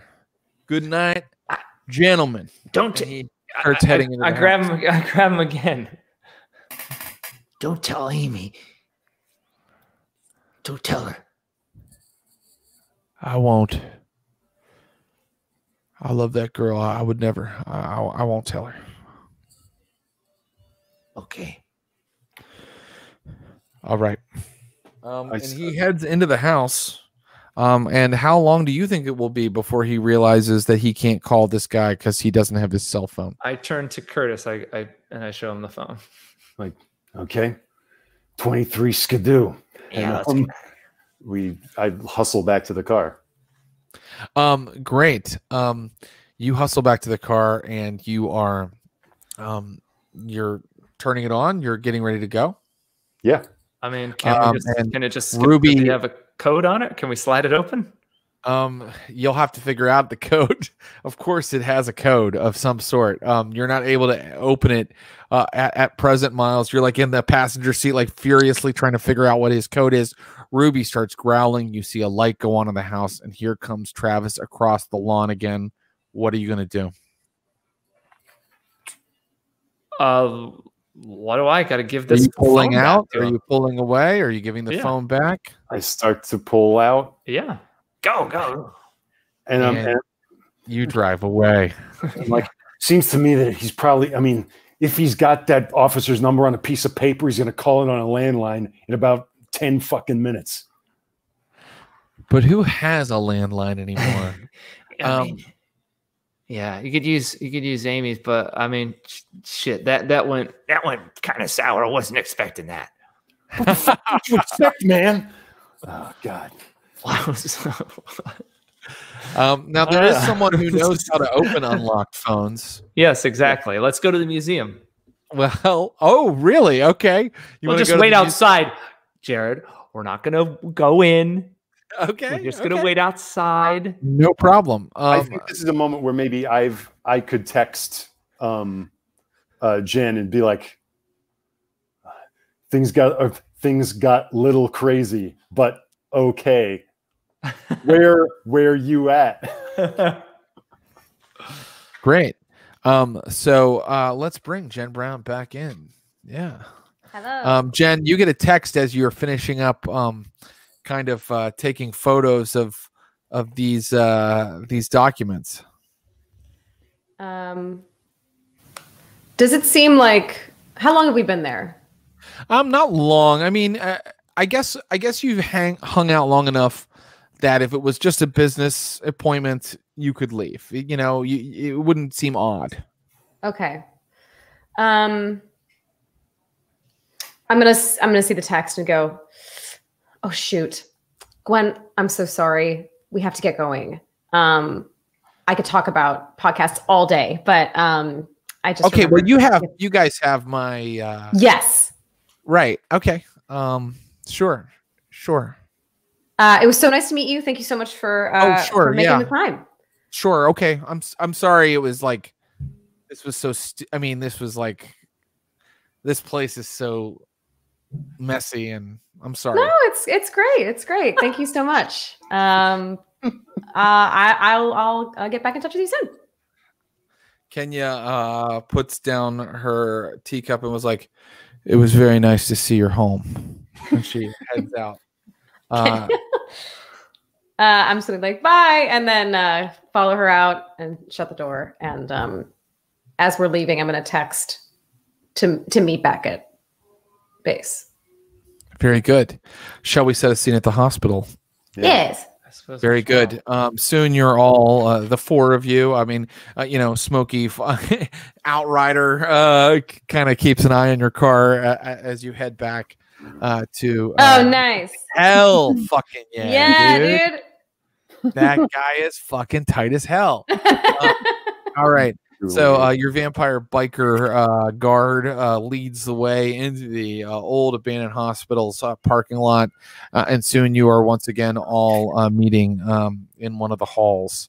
I want to take a second to not like lay it on too thick, but like thank Smokey in a way that's like not overbearing, but just like, thanks, man.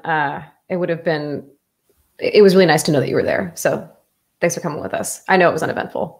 Hey, no problem, Jan Brown. Hey, by the way, man, me and Dutch was talking, and I know y'all said you've been wanting to recruit more people for, what we're doing here. Mm-hmm. Yeah, like we know a bunch of what you might call independent operators down at Route 79. We could kind of go on a bit of a recruiting tour. But well, I don't have a gift of gab like you do, little lady. Might be nice if we brought some of y'all with us to show people the power of Mary. I think they'd join us real quick. That's a good idea. Thanks. Just a thought, we could make introductions. Talk to Miles and Curtis and Mary and see what they say. Appreciate it. You take it easy. And then I'm like, scoot. Very nice bikers. Very nice bikers. Suggestion box. Mm-hmm. The bikers are no problem so far. Yeah. Okay. I'm gonna keep it that way. Who knows? So you're back in the hospital, and you guys can kind of share your intel. Mm-hmm. So I guess, is Kenya with us still? She is, yeah. She's like, so it looks like the head of the Tremere knows what the urn is. He's the archaeologist that found it. So how come he isn't coming after it, or how come he let the prince have it? I don't understand. Do we know? And I'm like going back I'm literally going in my files, but maybe Jen is doing the same. We know where the Haven is. Currently there are 5. Know the Haven of the Tremere, yes. There are 5 known members of Clan Tremere, or there are just only 5 members of Clan Tremere. I have that note here. Pittsburgh isn't like boiling over with, hundreds and hundreds of vampires. So according to the thumb drive that you have, which, as we've said, some of it might be a little out of date. Mm-hmm. There are 5 members of the Tremere Chantry, and they are headquartered at the Economy Village, I believe is the name of the place, which is an old kind of like commune. I mean, there's so many reasons he could have given it over to the prince for some sort of leverage as part of a deal. They obviously know it's important, or it wouldn't have been locked up in his office. Yeah. Maybe we need to start setting our sights on the good doctor. If he knows how important it is, I mean, maybe he'd even join us. I don't know. He was one of the first people I interacted with when I turned. He doesn't have too much affection for me. And I don't think he seems like the type that would flip, unless he is kind of a mad doctor. So you just gotta give him a reason to. He is. Just a reminder to anybody watching, or to maybe our players as well. When you first met him, he was fascinated with the thin blood condition. Right. And he seemed to kind of want to use you as I mean, this is why you were thoroughly and reasonably skeeved out by him, as sort of a test subject, or he wanted to kind of study you. Mm-hmm. I'm going to convey that to Kenya. And she's like, oh, God. Yeah. I guess I don't want him on our side. We'll think about it. Well, what about these other people? Like these other people, like who work at the museum? Maybe they know something that Gwen doesn't. It's possible, but if it was stolen, excavated and stolen that long ago, I don't want to. I'm remiss to dip our toe into too many areas now. We've been seen by one person. If any of the Camarilla get a scent that we're on this trail, they're going to be able to start predicting our movements. Yeah, more lies, and then, yeah. I mean, we already have to start a podcast now. You can come up with a name. What? I'll fill you guys in. Look, if you want, we can try to do it through channels that don't require us going in person. I can give you an email that's not traceable. You can try to contact people that way so that we don't have to interface in person. See if we can get stuff that way. But we also need to hit Clan Tremere. They were sort of on our list. I mean, I was thinking of them maybe being next on our list. So this is definitely... don't know anything about them. Well, you don't necessarily need to without... I mean, let's see. We know where their haven is. We know that they were formerly a Christian commune. Cathedral of Learning, that's their haven, right? No, their haven's an old economy village at Pitt. Is that right? So yeah, good questions. You know that Dr. Orman conducts sort of business sometimes out of the Cathedral of Learning at Pitt, but that their haven, where the Chantry and all the vampires sort of dwell, is at a place called the Old Economy Village, which is an old Christian commune. Is that group that's involved in the love triangle that we destroyed, or this is another group? This is a different group. Okay. What we need are more ghouls. We need intel. I wonder if there's someone we could turn. That's not the doctor yet, if at all. You need a ghoul to do what exactly? If we want to take on Tremere, I mean, Kenya's not wrong. We need to know what we're dealing with. So we either need... What was that? No. Everybody freeze. We should talk to Circe. She knows about like magic and stuff. Like I've heard the Tremere have magic. Magic? What have you heard? I don't know. I mean, I've heard they have blood sorcery. Like they can cast spells and do things to your blood, or like protect against sunlight with rituals. Okay. Let's talk to her. I need to debrief with these guys, but that's a good idea. Wait. Talk to Circe. Are we going to tell everybody about this Cana Jesus business?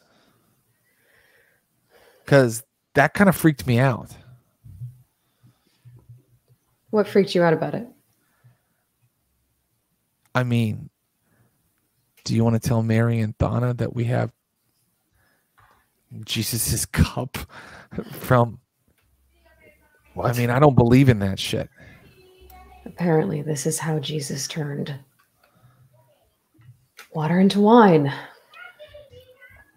Well, I'm going to keep it to myself. You do what you got to do, Jen Brown. She walks out. All right, guys. What happened? Oh, things went great.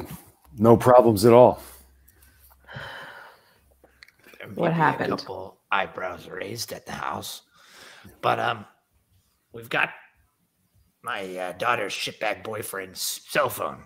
If we can get into this, we might be able to find out something. Why do you have his cell phone?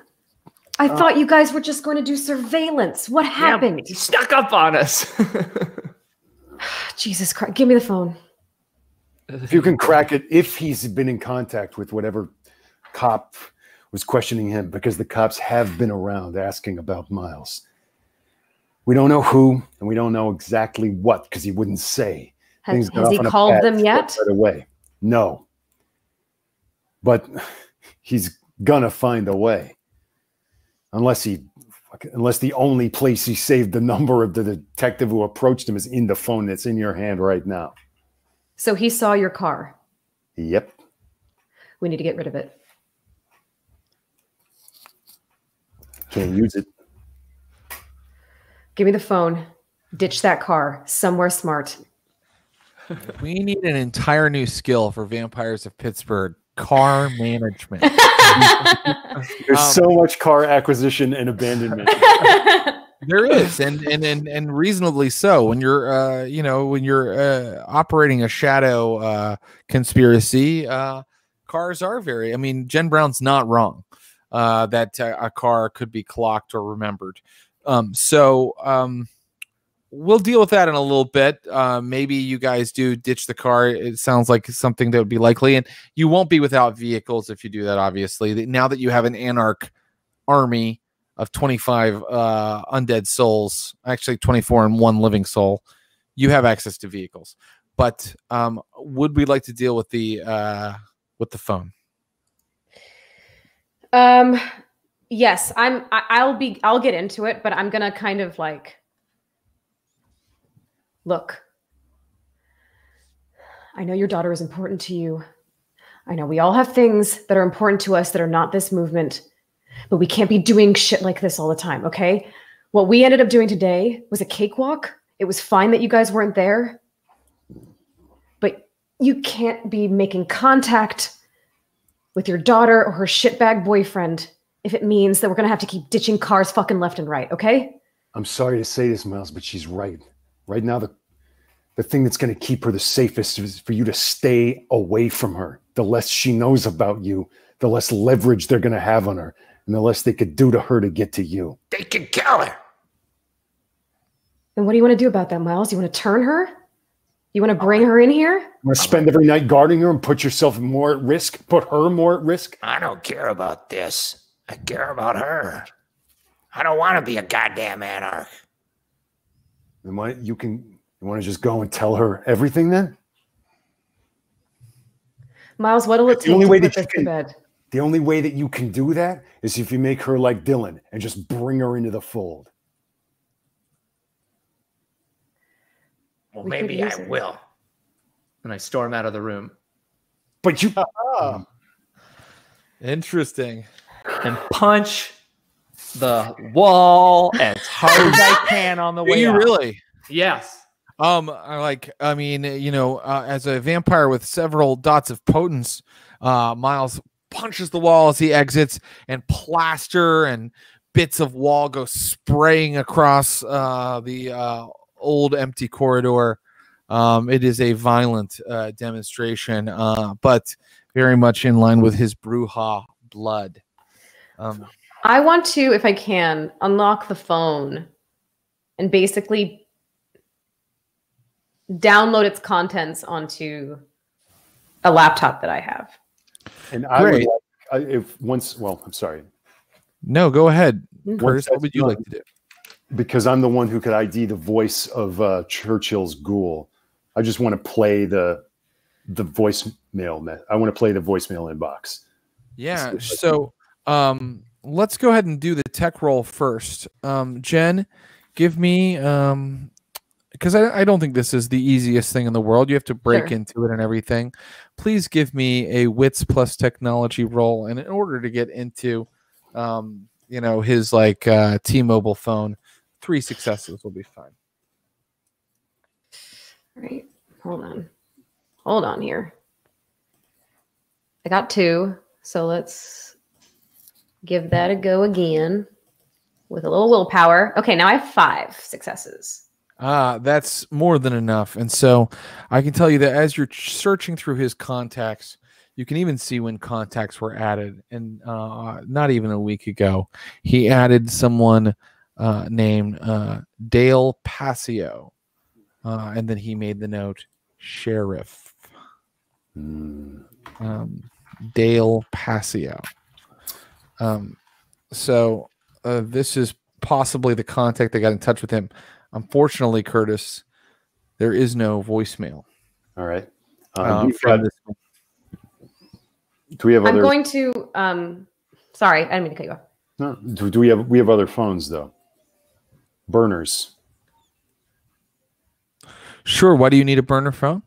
Or I could even try going to a payphone. Are you going to go call Dale Passio? Is that what you're saying? I'm going to ID the voice. Yeah. Oh, that makes sense. Of course. Okay. So, Jen, are you okay with Curtis going to do that? Are you going to let him do that? Okay.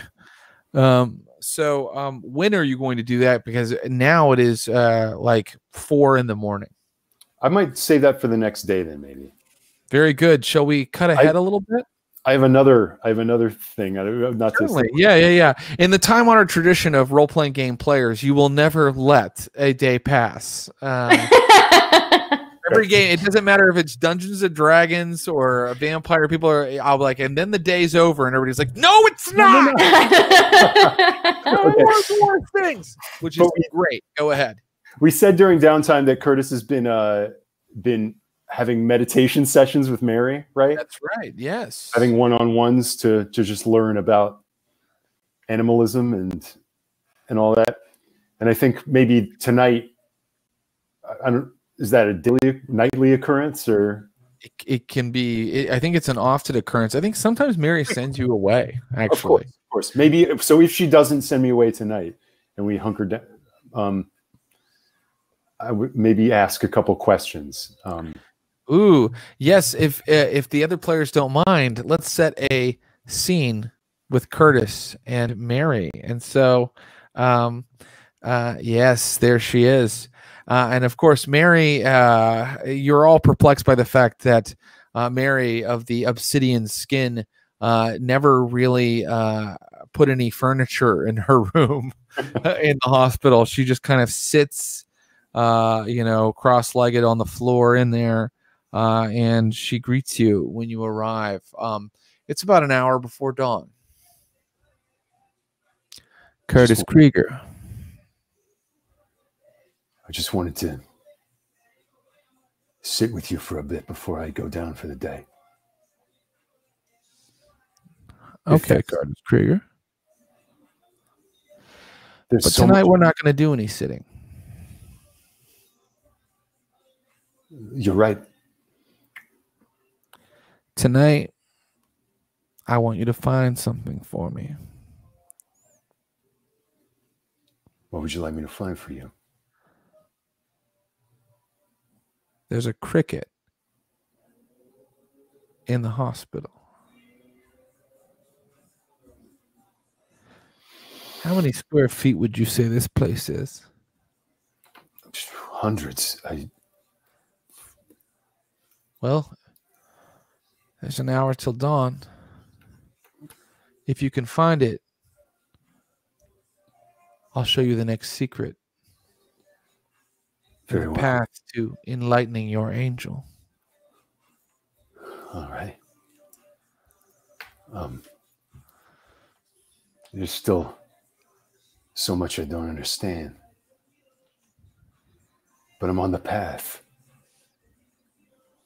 I learned so much before that's starting to become clearer. The angel's inside us. But what does that mean about who I call God? What does that mean about Noah and Abraham and Jesus? Yes. Yes. Well, I would put it to you this way. The United States military, they say that they protect the best interests of those that are scared and hurting all over the world. That they protect the interests of those that believe in truth and justice. Would you say that that is true? No. Well, the Bible was written by similar pieces of shit. Often the opposite of the story is what is true. Cain is God.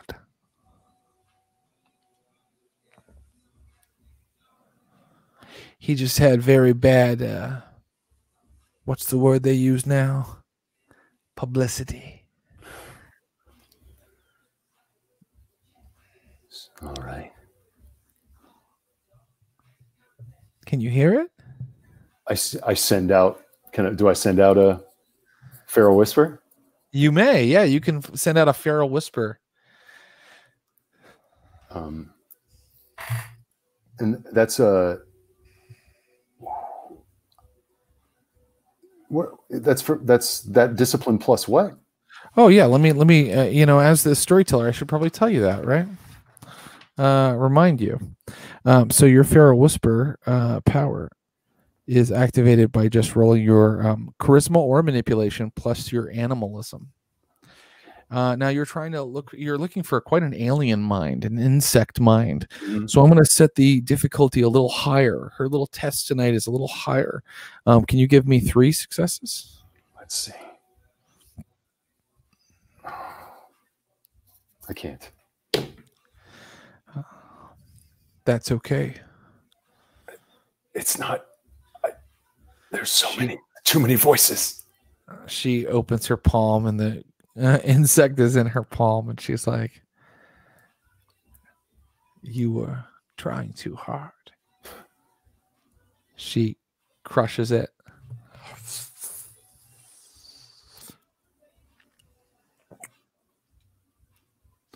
The Bible, the human Bible, was a book for people whose lives flitted away like ash on the wind.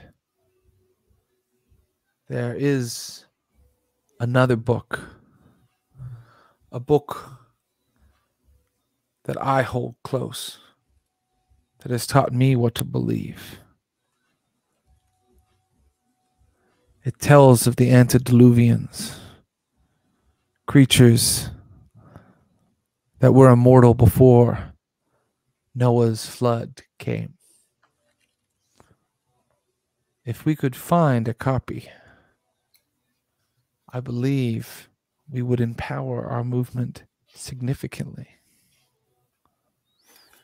It is called the Book of Nod.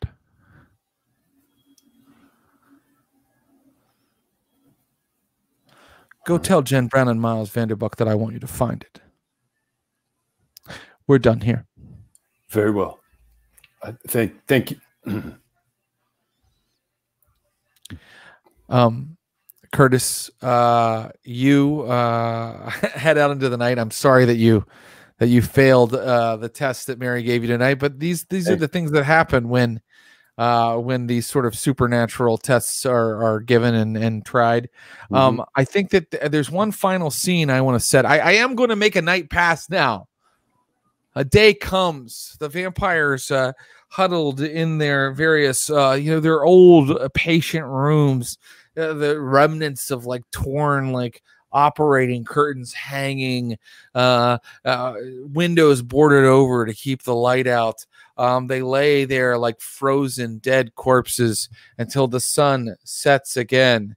And the final thing I'd like to set tonight is not so much a scene as a hook. I don't even know if Miles would be here for this, but Jen Brown definitely would be. Jen Brown, you're talking to Circe. Circe is a character we haven't talked too much. She's one of the many random anarchs that were part of this movement who kind of glommed onto it. I've described her briefly before. She's got dyed multicolored hair. Half of her head is shaved. She's got a lot of tattoos, lots of piercings, and you guys can tell a lot of the tattoos are of different occult symbols, and she considers herself a witch. Kenya said that you should talk to her. And that's what you're doing in our final little scene tonight. And Circe comes to you, Jen Brown, respectfully and says, Kenya told me that you wanted to talk to me. Yes. What do you know about Clan Tremere and the magic that they seem to use? It's blood sorcery. So it controls the blood. It can make you hungry or, stop a stake from entering your heart. It's potent stuff, and they're very subtle in how they use it. All I know from what I've heard is that you should be afraid of it. Have you ever seen it used? No, I haven't. But I might know someone who could help us. Who? There's this independent, not Cam or Anarch really, that I met on the way into Pittsburgh. Yeah, we need to get her to join us, right? Because she's like scary, but she like knows things, I think. And she has all these really intense looking books. Like I think she could help us protect ourselves from Orman and his like magic. Did she show you anything that would make you think that? Oh yeah. So we're at this campsite, right? And she's like, "Yeah, I know a thing or two." And I'm like, "Bullshit. Like every fucking lick I've ever run across says they know fucking magic. Like, show me your magic." And she's like, "Okay." And then she just fucking made the shadows in the clearing sort of come and cloak her. And then she could reach out with the very stuff of shadow itself and lift things off the ground. She grabbed me with strands of shadow. I was turned on, Jen Brown. I won't lie to you. But she didn't hurt me. I think she could help us. You just met her. How?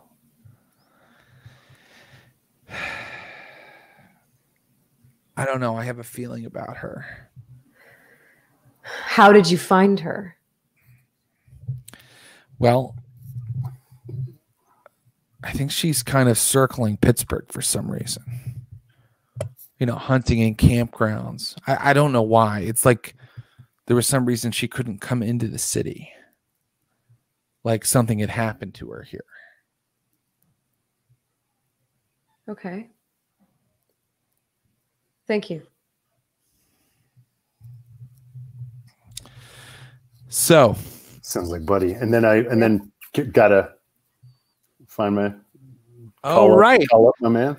Oh man, tonight's session has one more scene left in it. Making a call. Mm-hmm. Making a call like 7:15, 7:20 in the evening as soon as you awaken, right? Yeah, on like a burner Nokia flip phone or something. Okay. Cricket Wireless. You have reached the desk of Deputy Day El Pasio. I am not available to take your call right now, but if you contact the Allegheny Sheriff's Department office, they will help you. If this is an emergency, you need to dial 911. Thank you. Beep. I hang up. Do I recognize that voice? Not at all. Sounded like another good old boy. Yeah. Okay. Well, that's maybe less of a threat. Or it's at least not the person we know. Can I say to I'm sorry. It's someone we could tell to meet us somewhere and then do things to. Now you're thinking like a kindred. It is someone you could tell to meet somewhere and then do things to. Jen Brown, what did you want to ask? I wanted to make sure that all of the content of the boyfriend's phone was on my laptop. And then I want to wipe it. Okay. We're out of time for tonight, so here's what I'll say. You wipe the phone. You're on your laptops, and you're just cycling through, everything that you've been working on. And you notice, because you have some sort of device set to ping when people hit you at your various aliases on various forums, you notice that you've been pinged several times again by the man that you knew was from the Inquisition. What does it say? A man or a woman, I'm sorry. We don't know. Are you there? I can help you. Talk to me. Are you in danger? It's like a long, and when you get to like message number 30. You've been busy. You haven't been checking this. You haven't been checking your alias on some weird fucking dark web site that you were on, like, all the time. You're just doing all your business on your computer. You get the message 30. He's like,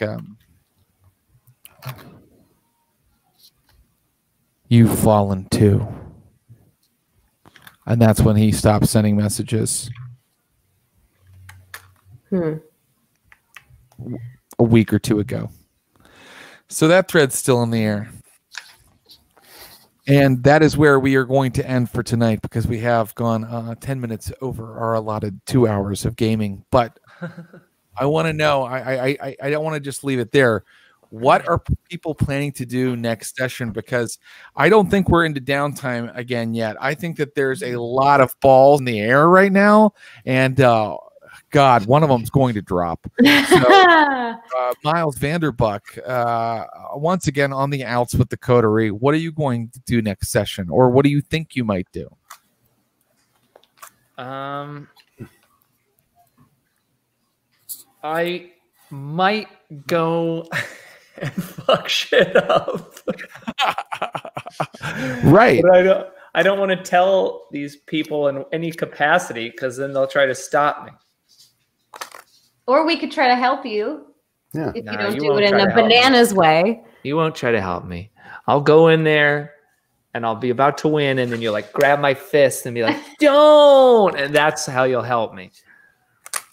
So Curtis Krieger, what are you thinking next steps are? I either want to turn Dale Passio, or Ghoul Dale Passio if he's not already, or find this independent witch, because the word she has weird books made my ears perk up. Right, made Ross the player's ears perk up. Ross the player's ears, but also based on what my conversation with Mary, I'm like, Great. And Jen Brown, what are you thinking? Well, I want to know how Dylan and Cross got along. That might not. You might not know where you've progressed on that until you finish whatever this mission is. The mission you've chosen. Well, I mean, the mission you've chosen is to look into the urn, but I think that that's opened up a lot of boxes here, right? And then Miles went ahead and said, "Not that box," and opened another box. Right. This is all no problem, but I think that there's action happening the next couple nights for your characters, and then we'll hear back from Dylan. We'll have like another downtime session. So what do you think happens, or what Jen wants to do the next night? I feel like looking into this witch might not be a bad idea, although the fact that she seems like she's like buddies gives me pause. But I do have sort of an hankering to find out what's going on with Clan Tremere.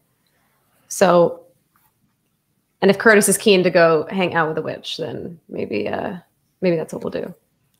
All of these things will eventually come to pass, or you will, or your horrifying and regrettable actions will make them impossible to carry out.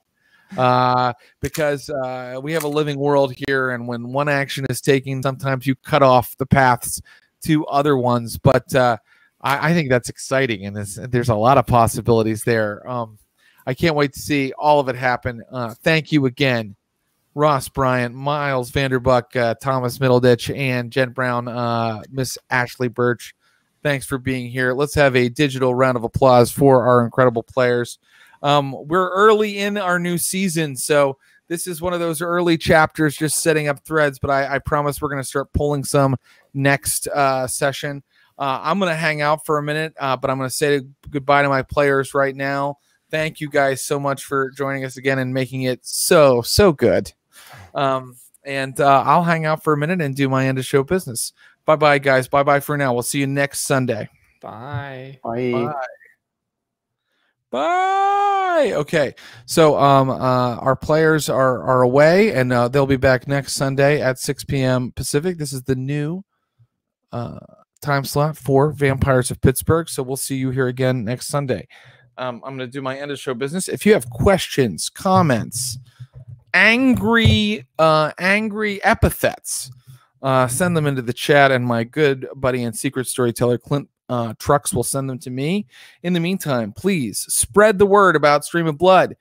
Follow us on Twitch, follow us on Twitter and Instagram. That's where we let you know about special extra games that we're doing, some of these new benefits that we're going to be providing to subscribers, all of that stuff. Everything we do goes across on our socials, so we'd like for you to follow us there. If you're on Discord, you can connect with us and other SOBs. I just had to scroll up one of the mini screens I'm using here. You can connect with us on Discord. There is a special Thomas Middleditch Discord that you can follow. What's it called? I think it's called Middleditch. They talk about our SOB content a little bit. And there's also Stream of Blood's server of Blood on Discord. So we'll be posting all of our official announcements on that as well. And I'll be having chats with players, and they'll be hosting our subscriber-only channel. So yeah, all the cool things that we can do will be on there. So check that out. And then, of course, because we are very old people, we have a Facebook group too. Vampires of Pittsburgh's music is by Axel Kazis Taylor. And our title card and in-game artwork are provided by Mr. Ross Bryant. You saw some of his beautiful work tonight. He's incredible. Check out his Instagram because he has more.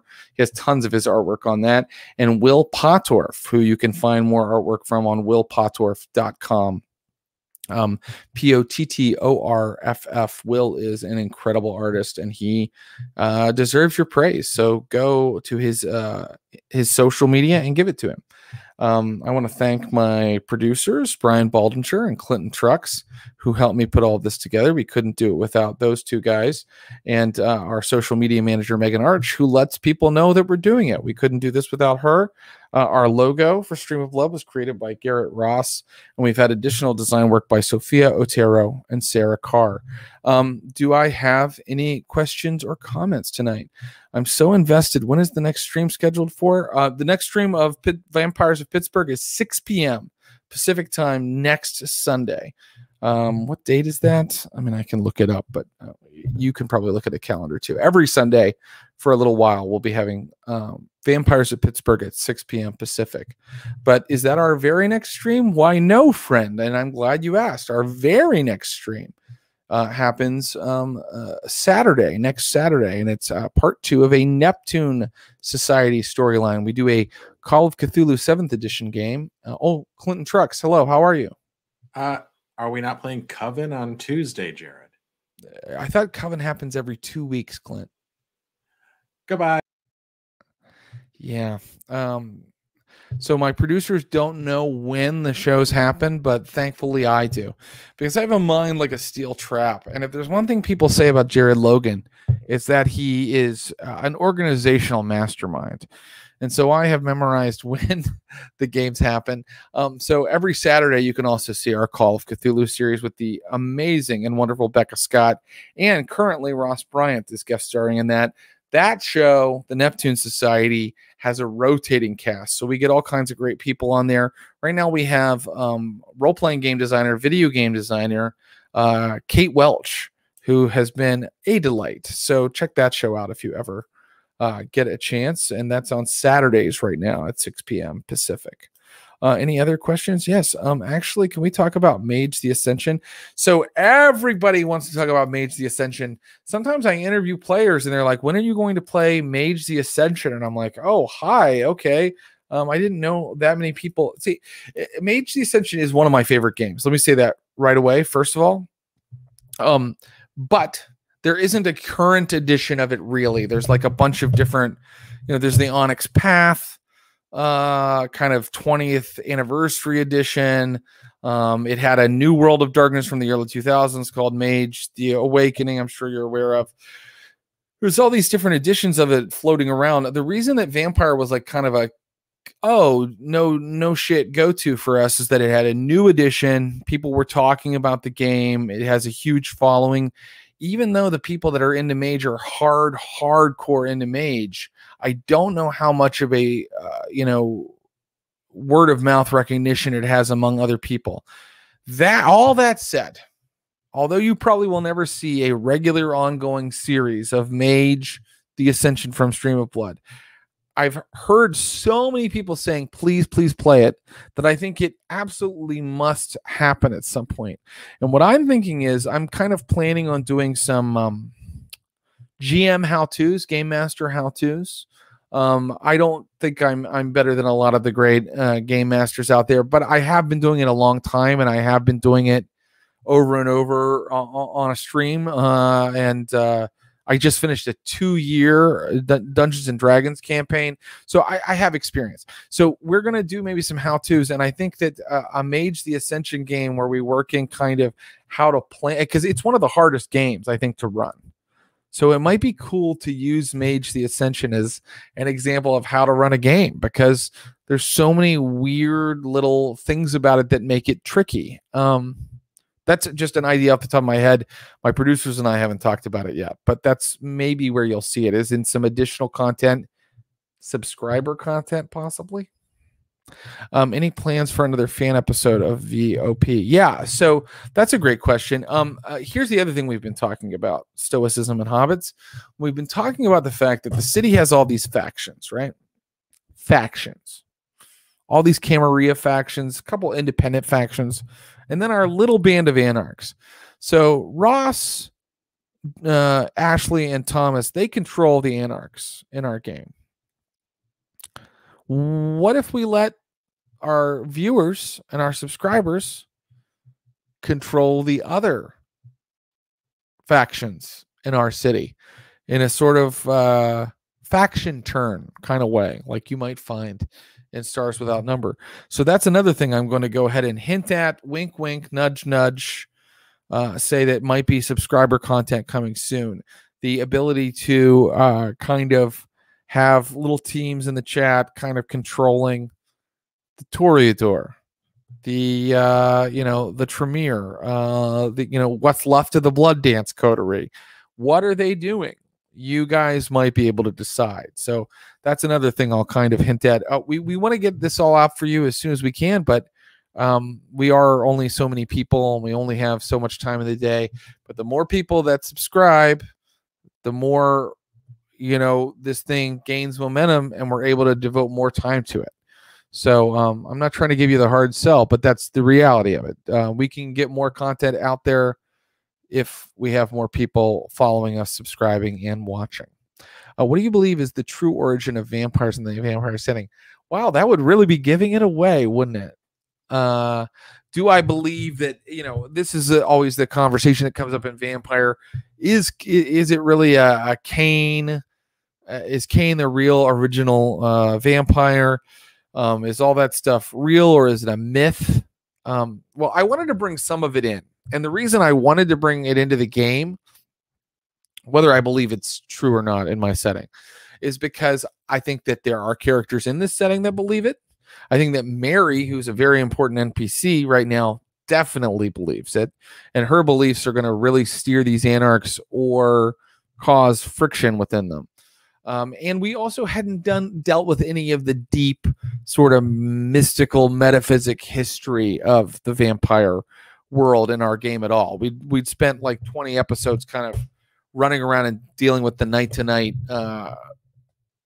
errands of being a Camarilla soldier. So I wanted to bring that stuff in. So that's why you're hearing about it now. Whether I believe it's true or not, I mean, I kind of side with the book. Like, there's all kinds of theories about where vampires come from.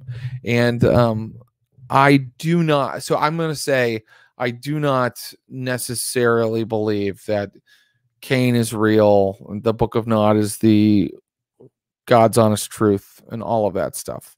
I think that the truth is probably very complicated and lost to aeons of history.